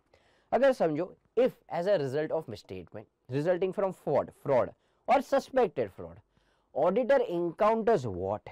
Auditor encounters exceptional circumstances that bring into what? Auditor's ability to perform the audit engagement. मतलब भाई कोई भी फ्रॉड है या सस्पेक्टेड फ्रॉड है और वो इतना मटेरियल है जिसकी वजह से मेरे को लग रहा है क्या मैं ये ऑडिट कंटिन्यू भी करूं कि नहीं करूं। मतलब मैं सत्यम का ऑडिट कर रहा हूं भाई, यहाँ पे इतनी चीजें मिसस्टेटेड है, मेरे को लग रहा है कि भाई अब मैं क्या करूं, ये ऑडिट कंटिन्यू भी करूं, अरे अननेसेसरी मेरे नाम पे धब्बा लग जाएगा, तो क्या मुझे ये कंटिन्यू करना चाहिए, क्योंकि यहाँ पे सारी चीजें मेरे को क्या लग रही है, मटीरियली मिसस्टेटेड लग रही है, तो I think so I should not continue. तो in that scenario what should be my audit procedure, what should be my protocol. सबसे पहले मेरे को ये देखना पड़ेगा कि जो भी लॉज एंड रेगुलेशन एप्लीकेबल है, क्या मैं वो लॉ एंड रेगुलेशन के हिसाब से विड्रॉ कर सकता हूं। ठीक है, तो सबसे पहले मेरे को क्या देखना है, determine the professional and the legal responsibilities applicable in the circumstance. ठीक है, where there is a requirement for the auditor to report to a person और to a person who made his appointment और इन some cases regulatory authorities. मतलब सबसे पहले तो मैं ये देख रहा हूं कि क्या मैं विड्रॉ कर सकता हूं। ठीक है, फॉर एग्जाम्पल अगर मेरे को कैग ने अपॉइंट किया है, ठीक है, तो काफी सारे चीजों में कैग मेरे को निकलने नहीं देगा। अगर मेरे को स्पेशल ऑडिट के लिए डाला गया है तो मैं शायद वापस निकल नहीं पाऊंगा। तो मेरे को देखना पड़ेगा कि क्या मेरा प्रोफेशनल एंड लीगल रिस्पॉन्सिबिलिटी से मैं निकल सकता हूं। मेरे को ये भी देखना होगा कि क्या मेरी ये जिम्मेदारी है कि जिसने मुझे अपॉइंट किया है क्या मुझे उसको बताना है, या कोई रेगुलेटरी अथॉरिटीज को, जैसे कि हम रिजाइन करते हैं तो हमको इन केस ऑफ कंपनी में किसको इन्फॉर्म करना पड़ता है, आरओसी को। अगर गवर्नमेंट कंपनी है तो साथ ही साथ किसको इन्फॉर्म करना पड़ता है, कैग को। ठीक है, तो मेरे को देखना है कि मेरी पहले तो जिम्मेदारी क्या है अगर मैं विड्रॉ करने की सोच रहा हूं। अगर समझो ऑडिटर ये डिसाइड करता है कि it is appropriate to withdraw, ठीक है, जहां पे इट इज लीगली परमिटेड, पहले तो मैंने देखा लीगली परमिटेड है कि नहीं, कुछ जहां पे परमिटेड नहीं है मैं आगे की बात ही क्यों सोचूं। अगर मैं ये कंक्लूड करता हूं कि नहीं मैं विड्रॉ कर सकता हूं and it is appropriate in the circumstance, क्या it is appropriate in the circumstance कि मेरे को चुपचाप क्या करना चाहिए, विड्रॉ कर लेना चाहिए, तो उस सिनेरियो में ऑडिटर क्या करेगा। इफ द ऑडिटर विड्रॉ, सबसे पहले वो किसके साथ डिस्कस करेगा, appropriate level of management and TCWG, और उनको क्या देगा, कारण क्या है। ठीक है, उनको बताएगा कि मैं क्यों छोड़ के जा रहा हूं, तू जा, पर एटलीस्ट मैनेजमेंट एंड डीसीडब्ल्यूजी को बता तो सही, बिकॉज हो सकता है they are not involve in fraud. देखो लग रहा है they are involve in fraud, but हो सकता है they are not involve in fraud, and उनको भी तो एडिक्वेट टाइम मिलना चाहिए। बिकॉज अगर तू विड्रॉ करके जा रहा है, रिजाइन करके जा रहा है, कैजुअल वैकेंसी होगी और बोर्ड को ये फिल करनी पड़ेगी, भले मेंबर्स अप्रूवल देंगे वो सारी चीज अपनी साइड, पर बोर्ड को नया ऑडिटर तो ढूंढना होगा 30 दिन के अंदर।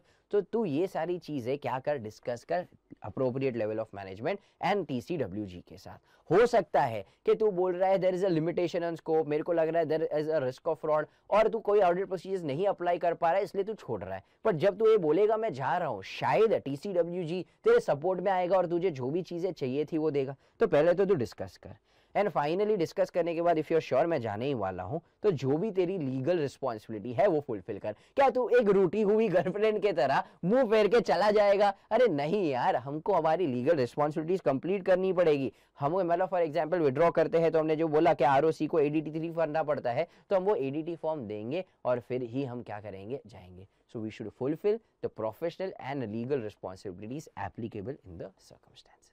ठीक है, तो पहले सबसे पहले हमने क्या देखा, सबसे पहले मैं देख रहा हूं कि भाई विड्रॉ करना पॉसिबल है कि नहीं। ठीक है, प्रोफेशनल एंड लीगल रिस्पॉन्सिबिलिटी क्या है, क्या मुझे जिसने अपॉइंट किया था उसे बताने की जरूरत है, क्या कोई सम रेगुलेटरी अथॉरिटीज है उसे बताने की जरूरत है, और फिर फाइनली मैं अगर मैं डिसाइड करता हूं कि it is appropriate to withdraw, और अगर ये लीगली परमिटेड भी है और ऑडिटर विड्रॉ करता है, तो सबसे पहले वो डिस्कस करेगा with the management and TCWG और अपने रीजंस देगा कि क्यों विड्रॉ कर रहा है, एंड निकलने से पहले अपनी जो भी लीगल रिस्पॉन्सिबिलिटीज है उसे कंप्लाई करेगा, रूठी हुई गर्लफ्रेंड की तरह मुंह फेर के जाएगा नहीं। अब इसके ऊपर दुनिया भर के केस स्टडीज बन के आ सकते हैं। ठीक है। इसके ऊपर जो तुम लोग को केस स्टडीज फॉर्म करना है वो लोग कर सकते हैं, ठीक है। बताएंगे कि भाई ऐसा कोई सर्कमस्टेंस आ गया, कोई एक्सेप्शनल सर्कमस्टेंस आ गया, अब ऑडिटर सोच रहा है वेदर ही शुड कंटिन्यू और withdraw, now what should be the audit procedure, then in this scenario आपको यही आंसर लिखना होगा, ठीक है। तो बहुत इजीली लाइक आई सेड इसके ऊपर एक केस स्टडी फ्रेम हो सकता है, सब मिर्च मसाला डालेंगे, पैकिंग मटेरियल डालेंगे और एट द एंड आपको यही पूछेंगे कि इस केस में भाई ऑडिटर को क्या देखना चाहिए, तो ये पूरा आंसर आप लिखोगे, ठीक है। Again I am telling you important, और मुझे लगता है आने की संभावनाएं है, ठीक है।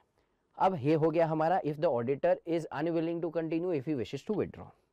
अब in case of in context of ऐसे 240 हम मैनेजमेंट से क्या ऑब्टेन करेंगे, रिटर्न रिप्रेजेंटेशन। क्या ऑब्टेन करेंगे, रिटर्न रिप्रेजेंटेशन, जो हम कहाँ पे पढ़ चुके हैं 540 तो 580, तो 580 में हमने क्या पढ़ा था, रिटर्न रिप्रेजेंटेशन जो 580 कहते हैं उसमें भी, और जो अदर स्टैंडर्ड्स कहते हैं उसके बारे में भी हमें क्या चाहिए, रिटर्न रिप्रेजेंटेशन। तो 240 स्पेसिफिकली कहता है कि हमें मैनेजमेंट से एंड टीसीडब्ल्यूजी से क्या लेने चाहिए भाई, रिटर्न रिप्रेजेंटेशन। किससे, मैनेजमेंट एंड टीसीडब्ल्यूजी से के साथ क्या रिटर्न रिप्रेजेंटेशन लेनी चाहिए, सबसे पहले कि भाई जो भी इंटरनल कंट्रोल की जरूरत है to prevent, detect and correct misstatements weather due two error और फ्रॉड। तो स्पेसिफिकली यहां पे हम किसकी बात करेंगे, फ्रॉड, को हम 240 के कंटेक्स्ट में क्या ले रहे हैं, रिटर्न रिप्रेजेंटेशन।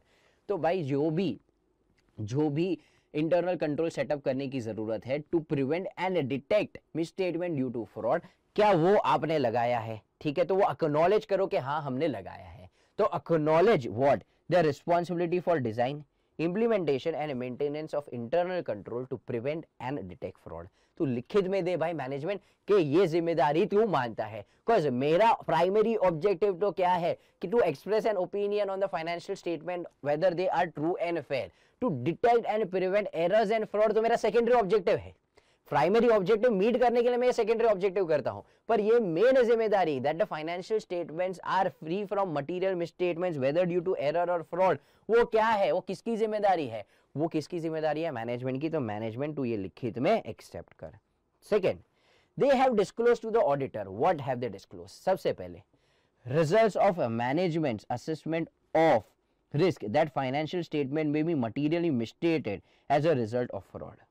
मतलब हमने क्या किया, हमारा रैप लगाया, पर मैनेजमेंट तूने भी तो अपनी प्रोसीजर्स लगाई रहेगी। तो भाई तेरा असेसमेंट क्या है, क्या तेरे को लगता है कि फाइनेंशियल स्टेटमेंट्स में भी मटीरियली मिसस्टेटेड ड्यू टू फ्रॉड, तो वो तुमने लगाई है और वो ऑडिटर को डिस्क्लोज भी किया है। दूसरा, यार नॉलेज ऑफ फ्रॉड और suspected fraud affecting the entity, मतलब अगर मेरे ज्ञान में कोई फ्रॉड नहीं है तो तू मेरे को बताएगा, ये जिम्मेदारी तेरी है भाई। मैं तो ऑडिट प्रोसीजर्स लगा रहा हूं, मेरा सेकेंडरी ऑब्जेक्टिव है, बट अगर कोई फ्रॉड है तो वो बताना जिम्मेदारी किसकी है, तेरी है, तो वो तू मेरे को लिखित में दे दे। सिर्फ फ्रॉड नहीं, अगर सस्पेक्टेड फ्रॉड हुआ ना तो भी तू मेरे को आके बताएगा। And their knowledge of also the allegations of fraud और suspected frauds affecting the entity, मतलब अगर हमारे ऊपर इल्जाम भी लगे हैं ना तो भी तू आके मेरे को लिखित में दे दे कि हमारे ऊपर क्या है, इल्जाम है, ठीक है। तो सबसे पहले हम लोग ने क्या बोला उनको कि आपकी जिम्मेदारी है, ये लिखित में दो। क्या जिम्मेदारी है कि जो भी इंटरनल कंट्रोल्स रिक्वायर्ड है to prevent and detect fraud, वो आप डिजाइन करोगे, इंप्लीमेंट करोगे एंड मेंटेन भी करोगे so that they are operating effectively. दूसरा, आप मेरे को डिस्क्लोज करोगे। क्या डिस्क्लोज करोगे कि भाई आपका जो assessment of risk that financial statement में भी material misstatement due to fraud. दूसरा, अगर आपके ज्ञान में कोई फ्रॉड है या सस्पेक्टेड फ्रॉड है तो मेरे को बताओगे। और अगर आपके नॉलेज में कोई क्या है, एलिगेशन है, मतलब हमारे ऊपर कोई इल्जाम लगे हैं जो हमारे फाइनेंशियल स्टेटमेंट्स को अफेक्ट करेंगे, तो उसके बारे में भी बताओ, ठीक है। तो ये चीजों के बारे में हमें क्या लेना होगा, written representation. Again a important part जिसके बारे में पूछा जा सकता है कि रिटर्न रिप्रेजेंटेशन क्या चाहिए इन केस ऑफ ऐसे 240। तो दोनों आएगा, यहाँ पे 240 का भी मेंशन आएगा, ऐसे 580 का भी आएगा। तो again an important topic. Now moving ahead, communication to management and those charge with governance. क्या communication to management and those charge with governance. तो अब हम क्या कम्युनिकेट करना चाहते हैं मैनेजमेंट टीसीडब्ल्यूजी को। If the auditor has identified fraud or has obtained information that indicates that a fraud may exist, the auditor shall communicate this matter on a timely basis to whom, the appropriate level management और TCWG। ठीक है, तो अगर हमको कहीं पे भी ऐसा लगा है कि भाई क्या है, भाई फ्रॉड है, तो हम ये सारी चीजें किसको कम्युनिकेट कर देंगे, मैनेजमेंट एंड TCWG। अगर इफ द मैनेजमेंट, अगर समझो ऑडिटर को लगता है कि कौन इन्वॉल्व है फ्रॉड में, मैनेजमेंट इन्वॉल्व है, तो देन इन दैट सिनेरियो हम किसको जाके बताएंगे, टीसीडब्ल्यूजी को बताएंगे। और टीसीडब्ल्यूजी को बताएंगे कि भाई इस सिनेरियो में अब हमारी nature, timing and extent of audit procedures क्या होगी टू कंप्लीट द ऑडिट। क्योंकि अगर हमको लग रहा है मैनेजमेंट ही फ्रॉड में इन्वॉल्व है, तो अब ऑब्वियसली हमारी एनटीई क्या हो जाएगी, चेंज हो जाएगी। ठीक है, तो पहले अगर हमको लगा कि फ्रॉड है या हमारे पास ऐसी कोई इन्फॉर्मेशन है कि हमें लगता है फ्रॉड में एग्जिस्ट, तो ऑडिटर कम्युनिकेट करेगा ऑन अ टाइमली बेसिस किसको, अप्रोप्रिएट लेवल ऑफ मैनेजमेंट को and as well as those charge with governance को। बट अगर हमको लगता है कि मैनेजमेंट ही किस में इन्वॉल्व है, फ्रॉड में है, तो अब हम टीसीडब्ल्यूजी के पास जाएंगे और उनको बताएंगे हमारी एनटीई क्या होगी। ठीक है, moving ahead with the next point, communication to the regulatory requirements. काफी सारे सिनेरियो में जैसे कि 143.12 में हमने देखा है माय फ्रेंड्स, हमें किसको रिपोर्ट करना पड़ता है, सेंट्रल गवर्नमेंट को। पूरा कंपनीज एक्ट में कर चुके हैं, मैं सेम चीज को यहाँ पे आपको पका नहीं रहा हूँ। तो जहाँ पे भी रेगुलेटरी अथॉरिटीज को कम्युनिकेट करने की जरूरत है, हम वो भी करेंगे। काफी सारे केसेस में हमें सेबी को भी बताना पड़ता है in case of listed entities, तो हम वो सारी जो भी रेगुलेटरी अथॉरिटीज को कम्युनिकेट करने की प्रोसेस है वो कंप्लीट करेंगे। ठीक है, लास्टली डॉक्यूमेंटेशन। अब हमें कौन सी चीज को डॉक्यूमेंटेशन करने पड़ेंगे, सबसे पहले identified and assess risk of material misstatement due to fraud eight which level, at the financial statement level and the assertion level. तो जो भी मेरे को लगा है कि मैंने आइडेंटिफाई किया है, सस्पेक्टेड है, उसको मैं रिकॉर्ड करूंगा। दूसरा, मेरे को लगता है मैनेजमेंट कंट्रोल ओवरराइड हो सकता है। ठीक है, तो results of audit procedures including those design to assess what the risk of management override control, उसको भी मैं करूंगा। याद हो भाई, रिस्पॉन्सेस टू असेस रिस्क 3 चीजों पे थे, एक फाइनेंशियल स्टेटमेंट, ठीक है, दूसरा assertion and management override of controls. तो तीनों चीजों के बारे में मैं क्या करूंगा, डॉक्यूमेंटेशन। फिर बाद में मैंने जितने भी कम्युनिकेशन किए रहेंगे मैनेजमेंट एंड टीसीडब्ल्यूजी के साथ, वो कम्युनिकेशन को भी मैं क्या करूंगा, मेरे ऑडिट डॉक्यूमेंटेशन में डालूंगा कि कल जाके मेरे पे सवाल नहीं उठना चाहिए कि भाई जब तुझे पता था तो तूने किसी को बताया क्यों नहीं। मैंने बताया था और उसको डॉक्यूमेंट भी कर लिया। नेक्स्ट, ठीक है, सो ये सारी चीजें जो थी हमने पढ़ी। अब मैंने आपको स्टार्टिंग में ही बताया था, ये था हमारा डॉक्यूमेंटेशन। मैंने स्टार्टिंग में आपको बताया था कि पूरा स्टैंडर्ड जो है मैं इसको 2 तरीके से डील कर रहा हूं। एक जो मैंने प्रोनाउंसमेंट में लिखा हुआ है, जो काफी सारे टीचर्स नहीं पढ़ाते हैं, विच आई टोटली डिसअग्री विथ। सिर्फ एग्जाम पॉइंट ऑफ व्यू वो लोग चीजें पढ़ा देते हैं, ठीक है, वो नहीं करना चाहिए। कुछ जितनी भी चीजें हमने सो फार पढ़ी, कोई भी ऐसी चीज नहीं थी जो हम छोड़ सकते हैं, तो वो तो हमें करना ही था। बट लेकिन लाइक आई सेड के एग्जाम में ये लोग काफी प्रैक्टिकल ओरिएंटेड सवाल पूछते हैं, जिसमें शायद ये सिर्फ प्रोनाउंसमेंट में लिखी हुई चीज आपको काम नहीं लगेगी। तो हमें बाकी भी सारी चीजों के लिए प्रिपेयर करना पड़ेगा। तो अभी से हम जो पढ़ रहे हैं वो एग्जाम ओरिएंटेड है, ठीक है, प्रोनाउंसमेंट में नहीं लिखा है, बट लेकिन एग्जाम में इन सारी चीजों के ऊपर सवाल आते हैं या मुझे लगता है आएंगे। तो सबसे पहले I am starting with what common points to right in the exam. अब अगर आप प्रैक्टिस मैनुअल खोलो या सजेस्टेड आंसर्स खोलो, तो वहां पे ना हमेशा जब भी 240 के कंटेक्स्ट में क्वेश्चन आता है जहां पे हमको लगता है फ्रॉड है, वो वहां पे ना भाई ये कॉमन पॉइंट्स हमेशा पहले लिखे होते हैं एंड फिर केस स्पेसिफिक आंसर और कंक्लूजन। तो ये कॉमन पॉइंट एक पेज भर के पहले वही चीज होती है, केस स्पेसिफिक हार्डली एक छोटा पैराग्राफ होता है और कंक्लूजन। तो ये कॉमन पॉइंट्स लिखने के ही हमको मेजर मार्क्स मिलते हैं। तो हमें क्लियर होना चाहिए कि भाई जब भी ये फ्रॉड का क्वेश्चन आया तो हमें क्या लिखना है। तो सबसे पहले we will start with definition of fraud. अब ये जो हम कर रहे हैं ना माय फ्रेंड्स, ये जो कॉमन आंसर है, if you are tired I request you pause my video for 5 minutes, refresh yourself and फिर ये कॉमन पॉइंट्स करो, बिकॉज ये कॉमन पॉइंट्स आपके दिमाग में अभी के अभी बस जाने चाहिए। आपको कोई भी 240 बोले ना, ये कॉमन पॉइंट्स फट फट निकलने चाहिए। मैं आपको कहीं पे भी रास्ते में मिल गया, इंस्टाग्राम पे मिल गया, कहीं पे भी मिला, मैं आपको बताऊं कॉमन पॉइंट्स फॉर फ्रॉड, सारी चीजें निकलनी चाहिए फट फट, ठीक है। तो इफ यू आर टायर्ड, अगर मैंने आपको ऑलरेडी बहुत पका दिया है तो 5 मिनट रिफ्रेश होके आ जाइए। बट लेकिन ये वाला पार्ट आप जब कर रहे हो, प्लीज बहुत ज्यादा अच्छे से सुनिए और मेरे साथ ये पूरी चीजों को मेमोराइज कर लीजिए और फिर ही आगे जाइए, ठीक है। तो प्लीज लेड बैक एटीट्यूड रख के ये वाला आंसर मत देखना, ठीक है। तो क्या था भाई हमारा डेफिनेशन ऑफ फ्रॉड। सबसे पहले हम डेफिनेशन लिखेंगे।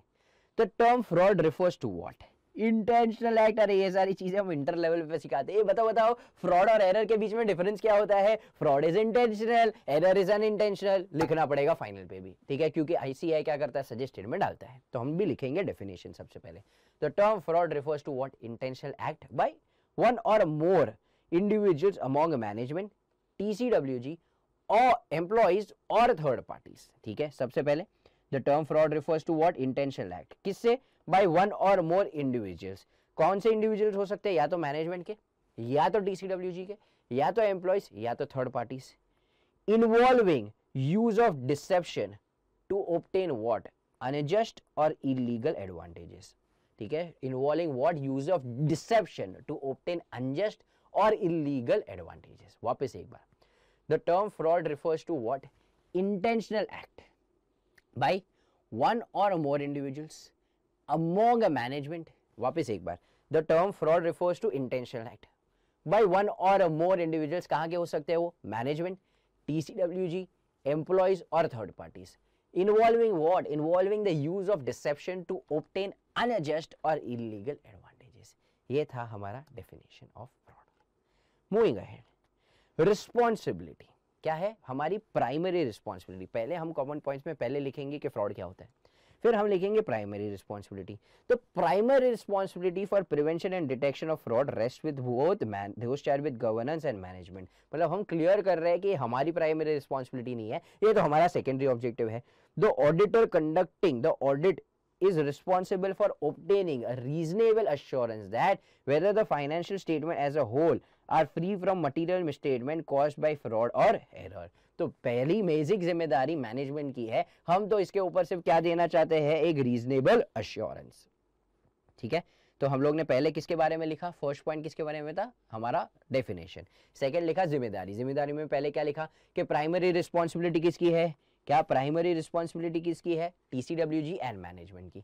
हमारी क्या है? The auditor conducting audit is responsible for what? obtaining reasonable assurance that financial statements as a whole are free from material misstatement whether due to error or fraud. ठीक है. Third point हम क्या बताएंगे कि भाई देखो क्या होते हैं, पता है? Inherent limitations. क्या होते हैं? Inherent limitations. तो हम वहां पे लिखेंगे owing to inherent limitation there is an unavoidable risk that some material misstatement of the financial statement may not be detected even though the audit is properly planned and performed in accordance with the essays. मतलब हम यहाँ पे बता रहे हैं कि देखो inherent limitation होते हैं, इसलिए हम कभी भी एब्सोल्यूट एश्योरेंस नहीं देते हैं. हम कौन सा एश्योरेंस देते हैं? High assurance. क्या हम एब्सोल्यूट एश्योरेंस देते हैं? नहीं, हम क्या देते हैं? High assurance.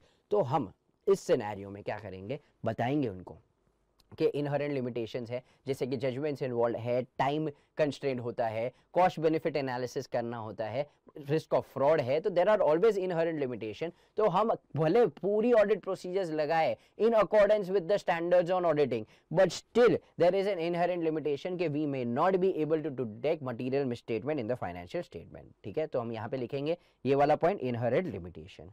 फिर नेक्स्ट हम हमको बताएंगे कि देखो risk of detecting a material misstatement due to fraud is greater than risk of not detecting a material misstatement due two error.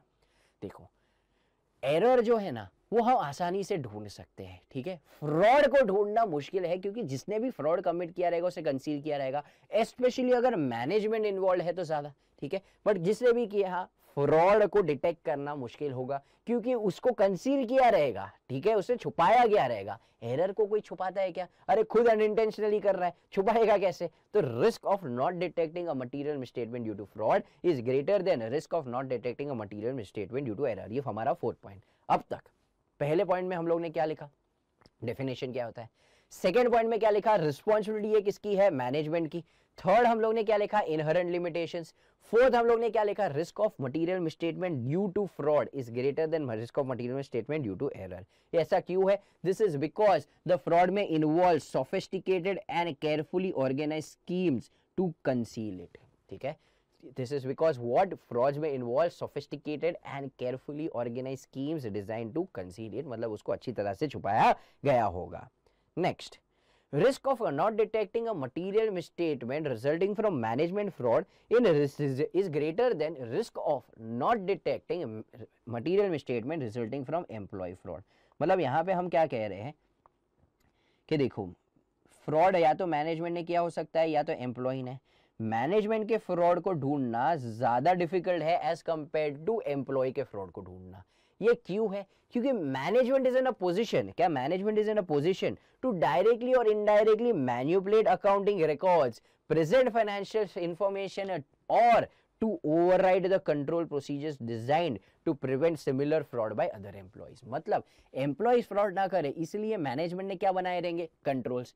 अच्छा, फॉर एग्जांपल परचेज का ऑर्डर डालना है तो परचेज के लिए हमारे एक इंटरनल कंट्रोल्स क्या होंगे? एम्प्लॉइज के लिए वो इंटरनल कंट्रोल्स रहेंगे, पर मैनेजमेंट उसको बहुत इजीली क्या कर सकता है? ओवरराइड। मतलब परचेज की एंट्री पास करने का अधिकार सिर्फ और सिर्फ किसके पास है?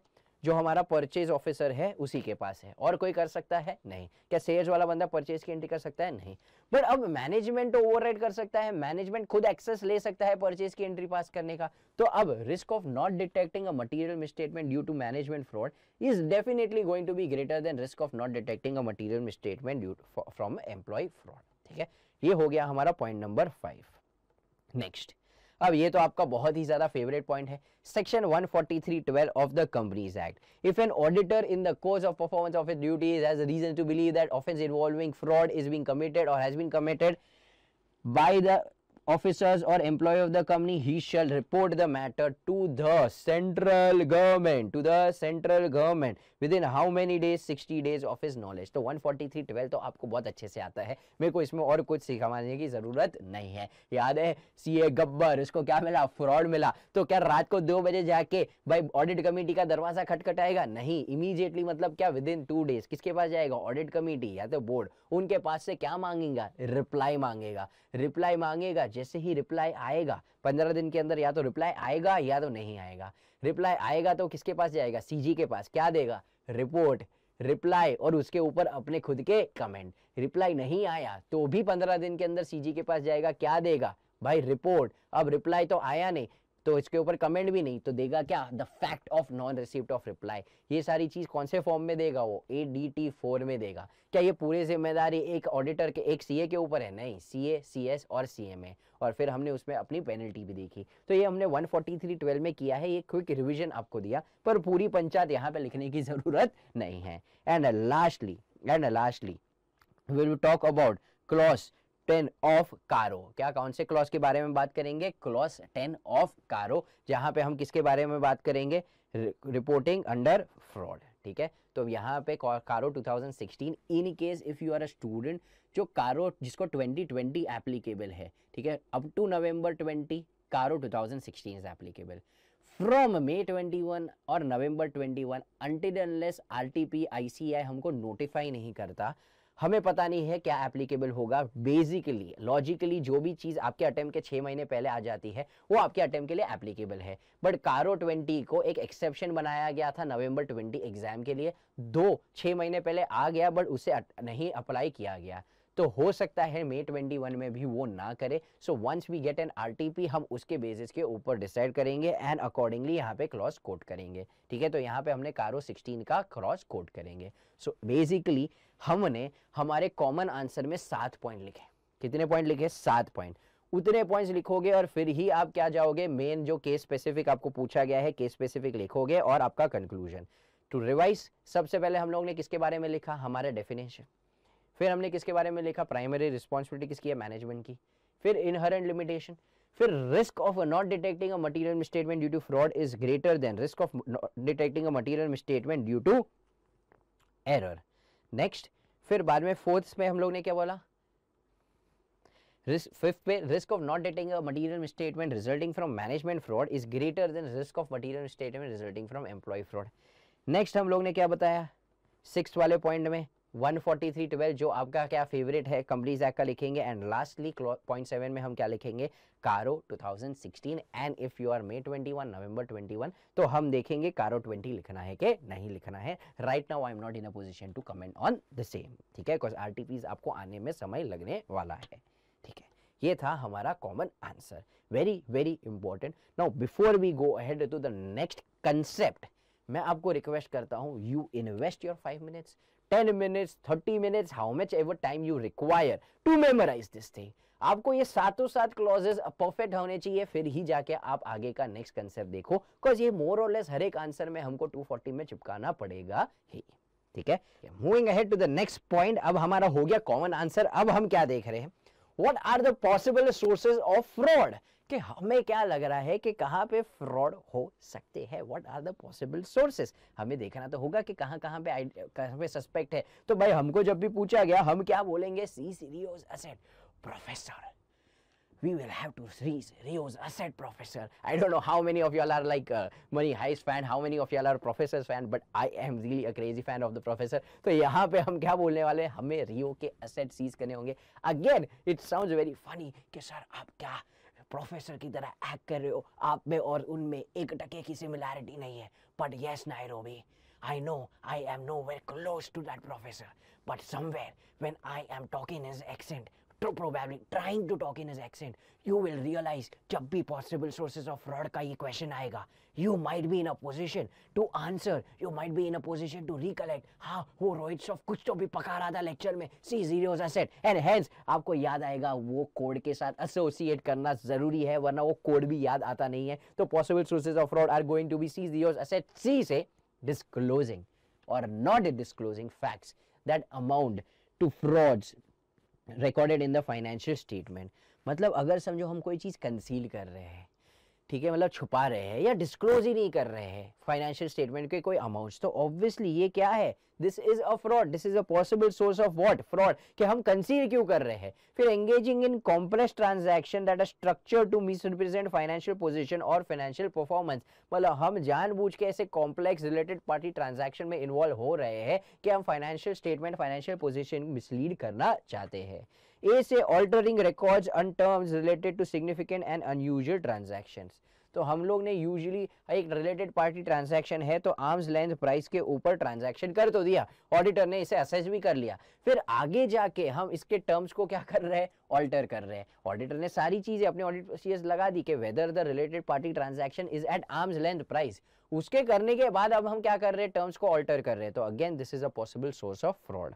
एंड एस से स्टीलिंग फिजिकल एसेट्स और इंटेलेक्चुअल प्रॉपर्टी, भाई कोई असेट उठा के लेके चला गया, कंप्यूटर प्रिंटर उठा के लेके चला गया, हार्ड डिस्क पड़ी थी हार्ड डिस्क उठा के लेके चला गया, ठीक है, तो ये क्या हो जाएगा, फ्रॉड ऑब्वियसली। इंटेलेक्चुअल प्रॉपर्टी, भाई कोई सॉफ्टवेयर बन रहा था, कोई वेबसाइट बन रही थी, जैसे कि फेसबुक और सारी चीजें, हम we were coming up with such an app और समथिंग, एंड वो पूरी इंटेलेक्चुअल प्रॉपर्टी जो है वो एक एम्प्लॉय लेके भाग गया, he created his own app, his own website and things like that, ठीक है, तो ये क्या है, वापस पॉसिबल सोर्सेज ऑफ फ्रॉड। तो सबसे पहले सी से हम लोग ने देखा अगर if you are concealing something और नॉट डिस्क्लोजिंग फैक्ट्स, ठीक है। नेक्स्ट ई से engaging in what, complex transaction, ए से altering records and terms, S से स्टीलिंग फिजिकल एसेट्स और इंटेलेक्चुअल प्रॉपर्टी, ठीक है। नेक्स्ट ई से एम्बेजलिंग रिसीट्स, जो कैश आता है उसको हम क्या कर रहे हैं, एम्बेजल कर रहे हैं। ये बहुत सारी सिंपल चीजें हैं माय फ्रेंड्स, ये सिर्फ आंसर आया हुआ है पास्ट में, and hence I am discussing कि आप बहुत आसानी से लिख सको, वरना क्या हो जाएगा, एग्जाम सिनेरियो में आप सोचते रह जाओगे क्या क्या क्या हो सकता है,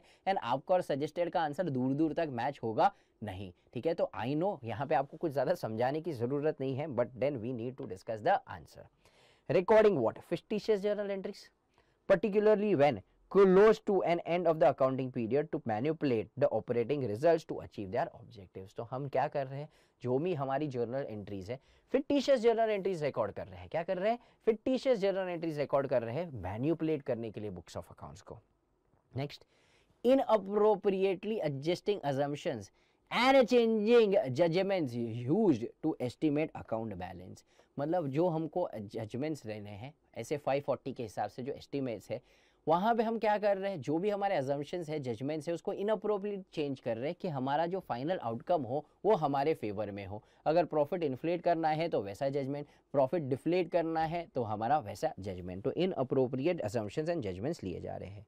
omitting or advancing or delaying recognition in the financial statement events transaction that have occurred during the reporting period, मतलब जो ट्रांजैक्शन इस साल हुआ है वो हमें इस साल रिकॉर्ड करना चाहिए, करेक्ट, हमने उसे या तो ओमिट कर दिया या तो एडवांस कर दिया, मतलब अगले साल पे डाल दिया, या तो डिले कर रहे हैं उसको रिकॉग्नाइज करने में, then in that particular scenario क्या, इन दैट पर्टिकुलर सिनेरियो क्या हो जाएगा, this might be a fraud. And lastly assets, using entities assets for personal use, इसको भी हम क्या कहेंगे, फ्रॉड, ठीक है, दिस इज अगर समझो हम एंटिटी के सारे असेट्स पर्सनल यूज के लिए, हाँ चिंदी विंदी अगर फॉर एग्जांपल पेपर्स वापस है, स्टेपलर की पिन लेके गया तो तुम क्या बोलोगे ये फ्रॉड है? नहीं, छोटी चीजें चलेगी, इमटेरियल चीजों की हम बात नहीं कर रहे, बट अगर कोई मटेरियल असेट्स अगर पर्सनल यूज के लिए हो रहे हैं तो ये वापस क्या हो जाएगा? फ्रॉड। ठीक है, तो ये क्या था? सीज रियो असेट्स, पॉसिबल एरियाज जहां पे क्या हो सकता है? Fraud, possible sources of fraud, seize रियोज assets. ठीक है, now what are the miscellaneous points? अब ये मिसलेनियस पॉइंट्स क्या है? पूरे ऐसे 240 में बहुत सारे छोटे छोटे पॉइंट्स हैं जिसके ऊपर पास्ट क्वेश्चंस आए हैं। अब ये सारे पॉइंट्स मैं एक साथ डाल के यहाँ पे आपको बता रहा हूँ। अब जब हम आंसर लिखेंगे तो क्या होगा? कॉमन आंसर लिखेंगे, फिर इसके स्पेसिफिक लिखेंगे एंड कंक्लूजन लिखेंगे। ठीक है, तो ये सारे चीज अचानक से आपको क्वेश्चन में आ जाए तो आप सोचोगे अरे ये कहाँ से आया, क्योंकि this is not from pronouncements, like I said बहुत प्रैक्टिकल ओरिएंटेड क्वेश्चंस इसमें पूछे जाते हैं। तो सारी चीजें मैं यहाँ पे मिसलेनियस पॉइंट्स पे कवर कर रहा हूँ कि जब हम पास्ट क्वेश्चंस पे जाए आपको कोई अनोखा पॉइंट ना दिखे, कोई नया पॉइंट ना दिखे, आपको लगे ये सारी चीज हुई है। And also I personally believe कि ये जो सारी चीजें ना एक नोट्स में आ जानी चाहिए, बिकॉज लास्ट डे रिविजन्स पे it will not be humanly possible for you to go through the questions. आप क्वेश्चन बैंक नहीं देखोगे, आप सिर्फ और सिर्फ क्या रीड करोगे? नोट्स। तो ये नोट्स में आ जाना चाहिए। In most of the standards हमने सारी चीजें नोट्स में डाली एक्सेप्ट फॉर फ्यू पॉइंट्स जहां पे मेरे को आपको बताना है कि इसका आंसर लिखना कैसे है। ठीक है, प्रोनाउंसमेंट में कवर्ड है बट आंसर लिखना कैसे है वो हमने कहां पे कवर किया हुआ है? In case of question bank, जिसको भी आप क्रॉस रेफरेंस करके लास्ट डे पे रेफर कर सकते हो, बट सारे क्वेश्चंस लास्ट डे पे रेफर नहीं करने, इसलिए हम ये सारी चीजें हमारी नोट्स में इनकॉर्पोरेट कर रहे हैं। ठीक है, तो अब सबसे पहला पॉइंट ऑडिट ऑफ कैश। अब इसके लिए एक गाइडेंस नोट आया है। गाइडेंस नोट क्या कहता है? जो भी एंटिटी में लार्ज कैश बैलेंसेस है, बैंक बैलेंसेस है, तो उस सिनेरियो में जब कैश बैलेंस ज्यादा है उस सिनेरियो में ऑडिटर को सरप्राइज चेक्स करने चाहिए। क्या ये कभी एप्लीकेबल होता है? Audit of cash and bank balance, यहां पे क्या कहता है? mentions that if the entities maintain an unduly large balance of cash, he should carry out surprise verification of cash more frequently to ascertain whether it agrees. अब काफी सारे business ऐसे होते हैं जहां पे कैश बैलेंस ज्यादा होती है। लेट अस कंसिडर एक सिगरेट डिस्ट्रीब्यूटर का बिजनेस। हाँ, सिगरेट हानिकारक है बट लेकिन हमें समझना तो पड़ेगा। अब समझे, अब समझो एक डीलर है जो बोरीवली टू अंधेरी का डिस्ट्रीब्यूटर है। अब वो डिस्ट्रीब्यूटर सिगरेट बेचता है किसको है? सारे पान पट्टी वाले को। ठीक है, अब वो पान पट्टी वाला तो चेक देने नहीं वाला है, क्रेडिट कार्ड से पेमेंट नहीं करने वाला है, वो तो क्या देगा? उसको रोकड़ा, हार्ड कैश। अब एक दिन का कलेक्शन 10 से 20 लाख के बीच में जाता है my friends, only from Borivali to Andheri. That is the reason दो पैकेट के ऊपर लिखते हैं स्मोकिंग किड्स, गंदे से फोटो होते हैं जो हम बेयर भी नहीं कर पाते, still cigarettes are never band. अरे इतनी हानिकारक है तो बंद कर दो ना यार, फिर भी वो बैन नहीं होता है क्योंकि कलेक्शन इतना ज्यादा तगड़ा है और वो जो पूरी लॉबी है भाई वो गवर्नमेंट को इतना पैसा भेजती है कि गवर्नमेंट कभी भी ये चीज को बैन करेगा नहीं। ठीक है, तो भले हम 100 बार बोले स्मोकिंग किल्स बट लेकिन बैन करेंगे नहीं क्योंकि पैसा जाता है। ठीक है, coming back to the main point, यहां पे कैश कलेक्शन 10 से 20 लाख एक दिन का है। तो भाई अगर समझो मैं हर 5वें दिन पे करता हूं तो 1 करोड़ रुपया तो मेरे पास कैश है। हर 5वें दिन पे मैं बैंक में डिपॉजिट करता हूं तो 1 करोड़ रुपया तो मेरे पास क्या है? कैश है। तो यहाँ पे कैश बैलेंस बहुत ज्यादा है, बहुत बड़ा है। तो इन दैट सिनेरियो ऑडिटर को क्या करना चाहिए? सरप्राइज विजिट्स देने चाहिए, सरप्राइज वेरिफिकेशन करना चाहिए कि जो कैश अमाउंट्स है वो सही है कि नहीं, जो कैशियर बता रहा है उसके साथ मैच होते हैं कि नहीं, वरना there is a high risk of fraud ना यहाँ पे। अरे बहुत ज्यादा कैश है, कुछ ऊपर नीचे गोलमाल कर दिया और जब कैश की एंट्रीज आपको बताएंगे तो you do not have a trail. Bank से अगर पैसा गया है तो आप देख सकते हो, वेरीफाई कर सकते हो बैंक स्टेटमेंट में, बट आपको बोला कि भाई मैंने कैश का खर्चा किया, फॉर एग्जाम्पल मैंने 500 रुपए का चाय पानी खर्चा किया था जब क्लाइंट आया था, तो अब ये कैसे वेरीफाई करोगे? हाँ, अगर समझो मैंने पेटीएम से पे किया है उसको तो बात अलग है। ठीक है, बट यहाँ पे कैश से तो it is going to be very difficult. तो यहां पे हमें क्या करना चाहिए? Surprise verification. If the cash on hand is not in agreement with the book balance, he should seek explanation. He should seek explanation, and if the same are not satisfactory, he should state the fact appropriately in the audit report. मतलब अगर हम लोग को लगा कि नहीं cash balance tally नहीं हो रहा है जो बुक में दिख रहा है, then in that case I will ask for explanation कि ऐसा क्यों है, और अगर मैं satisfied नहीं हूं तो मैं अपना रिपोर्ट क्या करूंगा? मॉडिफाई। ठीक है, तो ऑडिट ऑफ कैश के बारे में इतनी सी चीजें आपको लिखनी है apart from the common points that we have gone through. 7 common points, I hope आपको याद है। Next, teeming and leading. क्या? Teeming and leading. Now before I explain, अब ये टीमिंग एंड लीडिंग फ्रॉड बहुत फेमस है, स्टूडेंट्स को बहुत अच्छे से समझता है, but still let me just explain this particular fraud. अब क्या है ये, let us just take a small example and then फिर हम डेफिनेशन पढ़ेंगे। समझो मिस्टर ए से मेरे को पैसा आया, ठीक है, मेरे को मिस्टर ए से 1 लाख रुपीज आए। अब ये 1 लाख रुपीज जो कैशियर है उसने अपने जेब में डाल दिया। क्या किया है उसने, कैशियर ने अपने जेब में डाल दिया। For example I am the corrupt cashier और मैंने ये 1 लाख रुपया अपने जेब में डाल दिया, ठीक है। अब ये 1 लाख रुपया मैंने अपने जेब में डाल दिया, बताया नहीं। अब फिर वैसे मिस्टर बी आया, उसने भी मेरे को कितना रुपीज दिया, 1 लाख। तो अब मैं क्या कर रहा हूं बताए, बुक्स ऑफ अकाउंट्स में ऐसा बता रहा हूं कि ये पैसा दिया किसने, ए ने। फिर मिस्टर सी आ रहा है, वो भी मेरे को कितना पे कर रहा है, 1 लाख। मैं बुक्स में क्या बता रहा हूं, ये किसने दिया, बी ने। फिर मिस्टर डी ने दिया 1 लाख, मैं ये क्या बता रहा हूं किसने दिया, सी ने। ऐसे ही चलते रहेगा, ठीक है। फिर एक पॉइंट ऑफ टाइम आएगा भाई जब हम जेड तक पहुंच जाएंगे। अब क्या होगा, तो जो ये ए ने दिया वो पैसा मेरे जेब में था। कहां पे था, मेरे जेब में था। मैं अपने पॉकेट से निकाल के यहां पे डाल दूंगा। तो कोई बोलेगा सर ये क्या मजा आया आपको, ये 1 लाख रुपया आपने रखा, फिर लास्ट में आपने तो वापस डाल ही दिया। माय फ्रेंड्स, ये मैंने क्या किया, 1 लाख रुपया वापरा for an extent, for a period of time. अगर समझो मैंने 1 महीना भी वापरा, तो 1 महीने में मैं 1 लाख रुपए को कहीं और इन्वेस्ट करके पैसा कमा सकता हूँ। ये तो मैंने 1 लाख की बात की, बट अगर समझो 1 करोड़ है या 100 करोड़ है, अगर समझो 100 करोड़ हर महीने में ऐसे डाल रहा हूँ और निकाल रहा हूँ, तो इन अ वे पूरे साल में 100 करोड़ कंपनी का वापर रहा हूँ। 100 करोड़ के ऊपर अगर समझो मेरे को 7% भी इंटरेस्ट मिल रही है, तो 7 करोड़ तो मैं फोकट में कमा रहा हूँ। चलो जाने दो, इतनी बड़ी बात मत करो। 1 करोड़ का अगर मैंने पैसे की गफले की है, तो 1 करोड़ के ऊपर 7% अगर मैं गिनूंगा तो कितना हो जाएगा, 7 लाख मटीरियल होगा एक कैशियर के लिए। अरे मेरे जैसे गरीब के लिए 7 लाख शायद मटीरियल होगा, ठीक है। जोक्स अपार्ट, यहाँ पे क्या हुआ पता है, एक पॉइंट ऑफ टाइम तक के लिए वो पैसा उसने रखा। तो इसमें क्या हुआ, एक डेटर से पैसा आया, उसने अपने जेब में डाला। जब दूसरे डेटर से पैसा आया तो उसने क्या बताया कि भाई ये पहले वाले डेटर से आया हुआ है, ठीक है। मतलब जब बी से आया तो हमने बताया ए से आया है। जब सी ने दिया तो मैं क्या बोल रहा हूँ, बी ने दिया। जब डी ने दिया तो मैं क्या बोल रहा हूँ, सी ने दिया। इसे हम क्या कहते हैं, टीमिंग एंड लीडिंग। क्या कहते हैं हम इसे, teeming and leading. Now let us go to the definition. I hope ये फ्रॉड आपको पता है। Teeming and leading is a book keeping fraud known as short banking, delayed accounting and lapping, ठीक है, उसके दूसरे नाम है। It involves allocation of one customer's payment to another in order to make book balance and often is to hide shortfall or theft। तो ये जो shortfall 1 lakh का था वो मैंने थोड़े टाइम के लिए कवर कर लिया, फिर वापस एट द एंड मेरे को मेरे जेब से वापस पैसा डालना पड़ेगा। अरे मैं ये चोरी करके नहीं लेके जा रहा हूँ, वापस मैं डालूंगा, पर वापस अगले महीने निकाल लूंगा, ठीक है। तो ये साइकिल चलती रहेगी, इसे हम क्या कहते हैं, टीमिंग एंड लीडिंग। अब इसके ऊपर भी सवाल आया है एंड हेंस आई रिक्वेस्ट इसे भी अच्छे से कीजिएगा। इंटर लेवल का क्वेश्चन है, फाइनल लेवल पे आने के चांसेस बहुत कम है, बट आया है, ठीक है। सो वी कैन नॉट से आगे नहीं आएगा, ठीक है। Now fraud through the suppliers laser. अब हम सप्लायर लेजर से फ्रॉड कैसे कर सकते हैं, तो हम क्या बोलेंगे भाई, साई। अरे ये हमारा SAAE नहीं है, हम बोल रहे हैं SAAI। भाई कैसे हम सप्लायर लेजर समझते हैं आपका, क्रेडिटर। अरे who is your supplier, your creditor.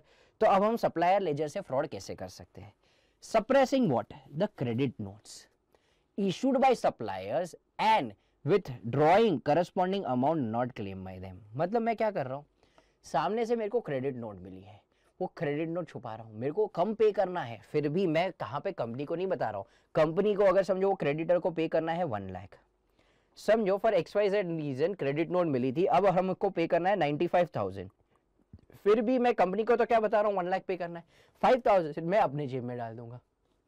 फिर कोई सप्लायर हो सकता है भगवान का आदमी, छोटा मोटा भाई हमारा भूल गया, फॉर एग्जांपल हमें उसको 50,000 पे करना था, बड़ा आदमी है, करोड़ों का टर्नओवर है, भूल गया हमसे 50,000 लेना है।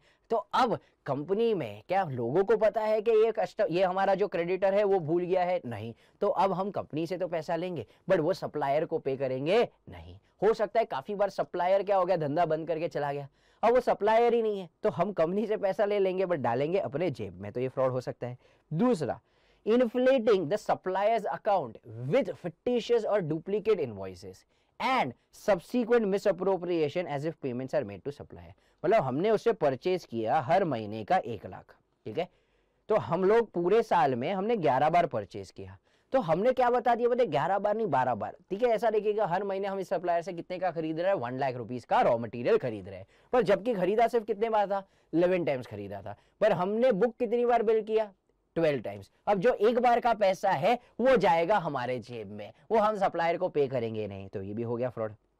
Withdrawing amounts which remain unclaimed for more than normal time limit for one reason or another by showing the same have been paid to parties। काफी सारे सप्लाई, जैसे मैंने दिया कि 50,000 का अमाउंट है, भूल गया भाई लेना, तो काफी सारे क्रेडिटर्स ऐसे होंगे जिसने हमारे पास से अमाउंट नहीं लिया है for XYZ reason. For example हमारे नेगोशिएशन चल रहे थे, they are under the impression के भाई क्या किया गया है डिस्काउंट, बट एक्चुअली हमको डिस्काउंट नहीं दिया गया था, या XYZ मैंने बोला सामने वाला सप्लायर क्या हो गया है, बंद हो गया, उसने बिजनेस ही क्लोज डाउन कर दिया, जितना पैसा लेना था उसने छोड़ दिया, खुद ही इंसॉल्वेंट हो गया और उसने चीज़ें खत्म कर दी।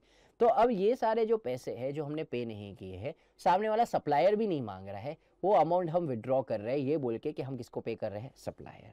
And lastly inflating the values of items purchase and collecting the access from supplier. मतलब मैं सप्लायर को क्या बोलूंगा, भाई देख तू ये रॉ मटेरियल, मतलब फॉर एग्जांपल एक शर्ट कंपनी है, शर्ट मैन्युफैक्चरिंग, तो उसको क्लॉथ जो सप्लाई कर रहा है उसको क्या बोलेंगे, देख पर मीटर कितना कॉस्ट होता है 1000, एक काम कर मैं तेरे को 1200 का ऑर्डर दिलवाऊंगा, तू कंपनी को 1200 दे, ऊपर का जो 200 रुपया लिया ना, तेरे को तो कितना मिलना चाहिए था 1000, ऊपर का जो 200 रुपया है ना उसका अपन हिस्सा कर लेंगे, 100 रुपया तेरा 100 रुपया मेरा। तो भाई देख तू 1000 के बदले 1100 कमाया, 100 रुपया तू मेरे को दे देना। तो अब जो एक्सेस है हम सीधा किसके पास से कलेक्ट कर रहे हैं, सप्लायर से। ये भी क्या हो गया, फ्रॉड। ठीक है, तो वैसे वापस ऐसे ही सवाल आया था, right the fraud through the suppliers laser, तो हम क्या लिखेंगे, ये साई। ठीक है, तो ये सारे जो पॉइंट्स थे हमारे, क्या ये सारे जो पॉइंट्स थे हमारे, ये सारे पॉइंट्स क्या थे भाई, मिसलेनियस पॉइंट्स थे जो अलग अलग एग्जाम्स में आए हुए। I have just clubbed them together. 3 basic points हमने पढ़े, एक फ्रॉड थ्रू सप्लायर पढ़ा, फिर यहाँ पे हम लोग ने सेकंड वाला पॉइंट यहाँ पे पढ़ा हमने टीमिंग एंड लीडिंग, और फर्स्ट वाला पॉइंट क्या था, ऑडिट ऑफ कैश, जिसके लिए क्या दिया था, guidance note. So we have covered 3 basic miscellaneous points जो एग्जाम में आते हैं। जब हम पास क्वेश्चंस करेंगे तो आप समझोगे। ठीक है, तो let us move ahead with the past questions. क्या, let us move ahead with the past questions. ठीक है, सबसे पहले question number 1, in the course of audit, A Limited, you suspect the management has indulged in the fraudulent financial reporting. State possible sources of such fraudulent financial reporting. अब क्या थे possible sources of possible fraudulent financial reporting? क्या थे भाई, seize रियोज asset, याद है? तो भाई ये सीज रियोज एसेट वाला आंसर हमें यहाँ पे लिखना होगा, बिकॉज हमको ये पूछ क्या रहे, possible source of such fraudulent financial statement reporting. ठीक है, तो ये था हमारा क्वेश्चन नंबर 1, यहाँ पे हम लिखेंगे seize रियोज asset. Moving ahead with question number 2, you are appointed as an auditor of global limited, explain risk factor relating to misstatement arising from misappropriation of asset. ठीक है, तो यहाँ पे हमें कौन सा आंसर लिखना पड़ेगा, यहाँ पे जो हमने इंसेंटिव्स की बात की थी, जो हम लोग ने बोला था रिस्क फैक्टर, यहाँ पे क्वेश्चन क्या पूछ रहे हो लोग, what are the risk factors. अब यहाँ पे आप देखोगे ना तो 240 में ऐसी सारी चीजें आपको पूछी गई, तो यहाँ पे रिस्क फैक्टर, अगर आपको याद हो फर्स्ट आंसर में मैं जब आपको सारी चीजें रिस्क असेसमेंट प्रोसीजर समझा रहा था, वहां पे रिस्क फैक्टर था, और वहां पे मैंने बाद में एक क्वेश्चन कवर किया था, what are the risk factors. तभी मैंने आपको बताया था कि देखो ये प्रोनाउंसमेंट में नहीं है, पर पास में ऐसा क्वेश्चन पूछा गया है, and hence I am covering कि कौन से रिस्क फैक्टर्स है। तो यहाँ पे हम क्या लिखेंगे, जो इंसेंटिव, अपॉर्चुनिटीज और एटीट्यूड वाला जो आंसर था, वो पूरा आंसर हम यहाँ पे लिखेंगे। ठीक है, next question number 3, briefly describe the duties and responsibility of auditor in case of what, material misstatement resulting from fraud. तो यहाँ पे हम क्या लिखेंगे, उसकी पूरी की पूरी रिस्पॉन्सिबिलिटीज लिखेंगे, जो हम लोग ने क्या लिखी थी, हमारे रिस्क असेसमेंट प्रोसीजर और सारी चीजें यहाँ पे लिखेंगे। Next, moving ahead to the next question, while conducting the statutory audit of ABC Limited, you come across IOUs amounting to rupees 2.10 crores. You observe that despite of similar high balances throughout the year, a small amount of rupees 50,000 are withdrawn from the bank to meet daily expenses. मतलब हमारे पास IOU कितना है, हमारे पास कितना पड़ा हुआ है, 2.10 करोड़, फिर भी हम क्या कर रहे हैं, हर महीने 50,000 विड्रॉ कर रहे हैं to meet day to day expenses. ठीक है, तो यहाँ पे हमने जो हमारी कैश की चीज़ें बताई थी, हम यहाँ पे हमारे कैश की जो प्रोसीजर्स है, वो कैश के प्रोसीजर्स जो गाइडेंस नोट के बारे में हमने पढ़ा था, वो यहाँ पे लिखेंगे। Next question, Honest Limited has entered into a transaction on 5th March 2019 year end, where it has agreed to pay rupees 5 lakhs per month to Mr. Y as annual retainership fee for engineering consultation. No amount was actually paid, but rupees 60 lakhs are provided in the books of accounts on 31st March. Your inquiry elicits a response that need based consultation was obtained around a year, but there was no documentary evidence for the evidence of the receipt. ठीक है, as auditor of Messrs Honest Limited, how what would be your approach?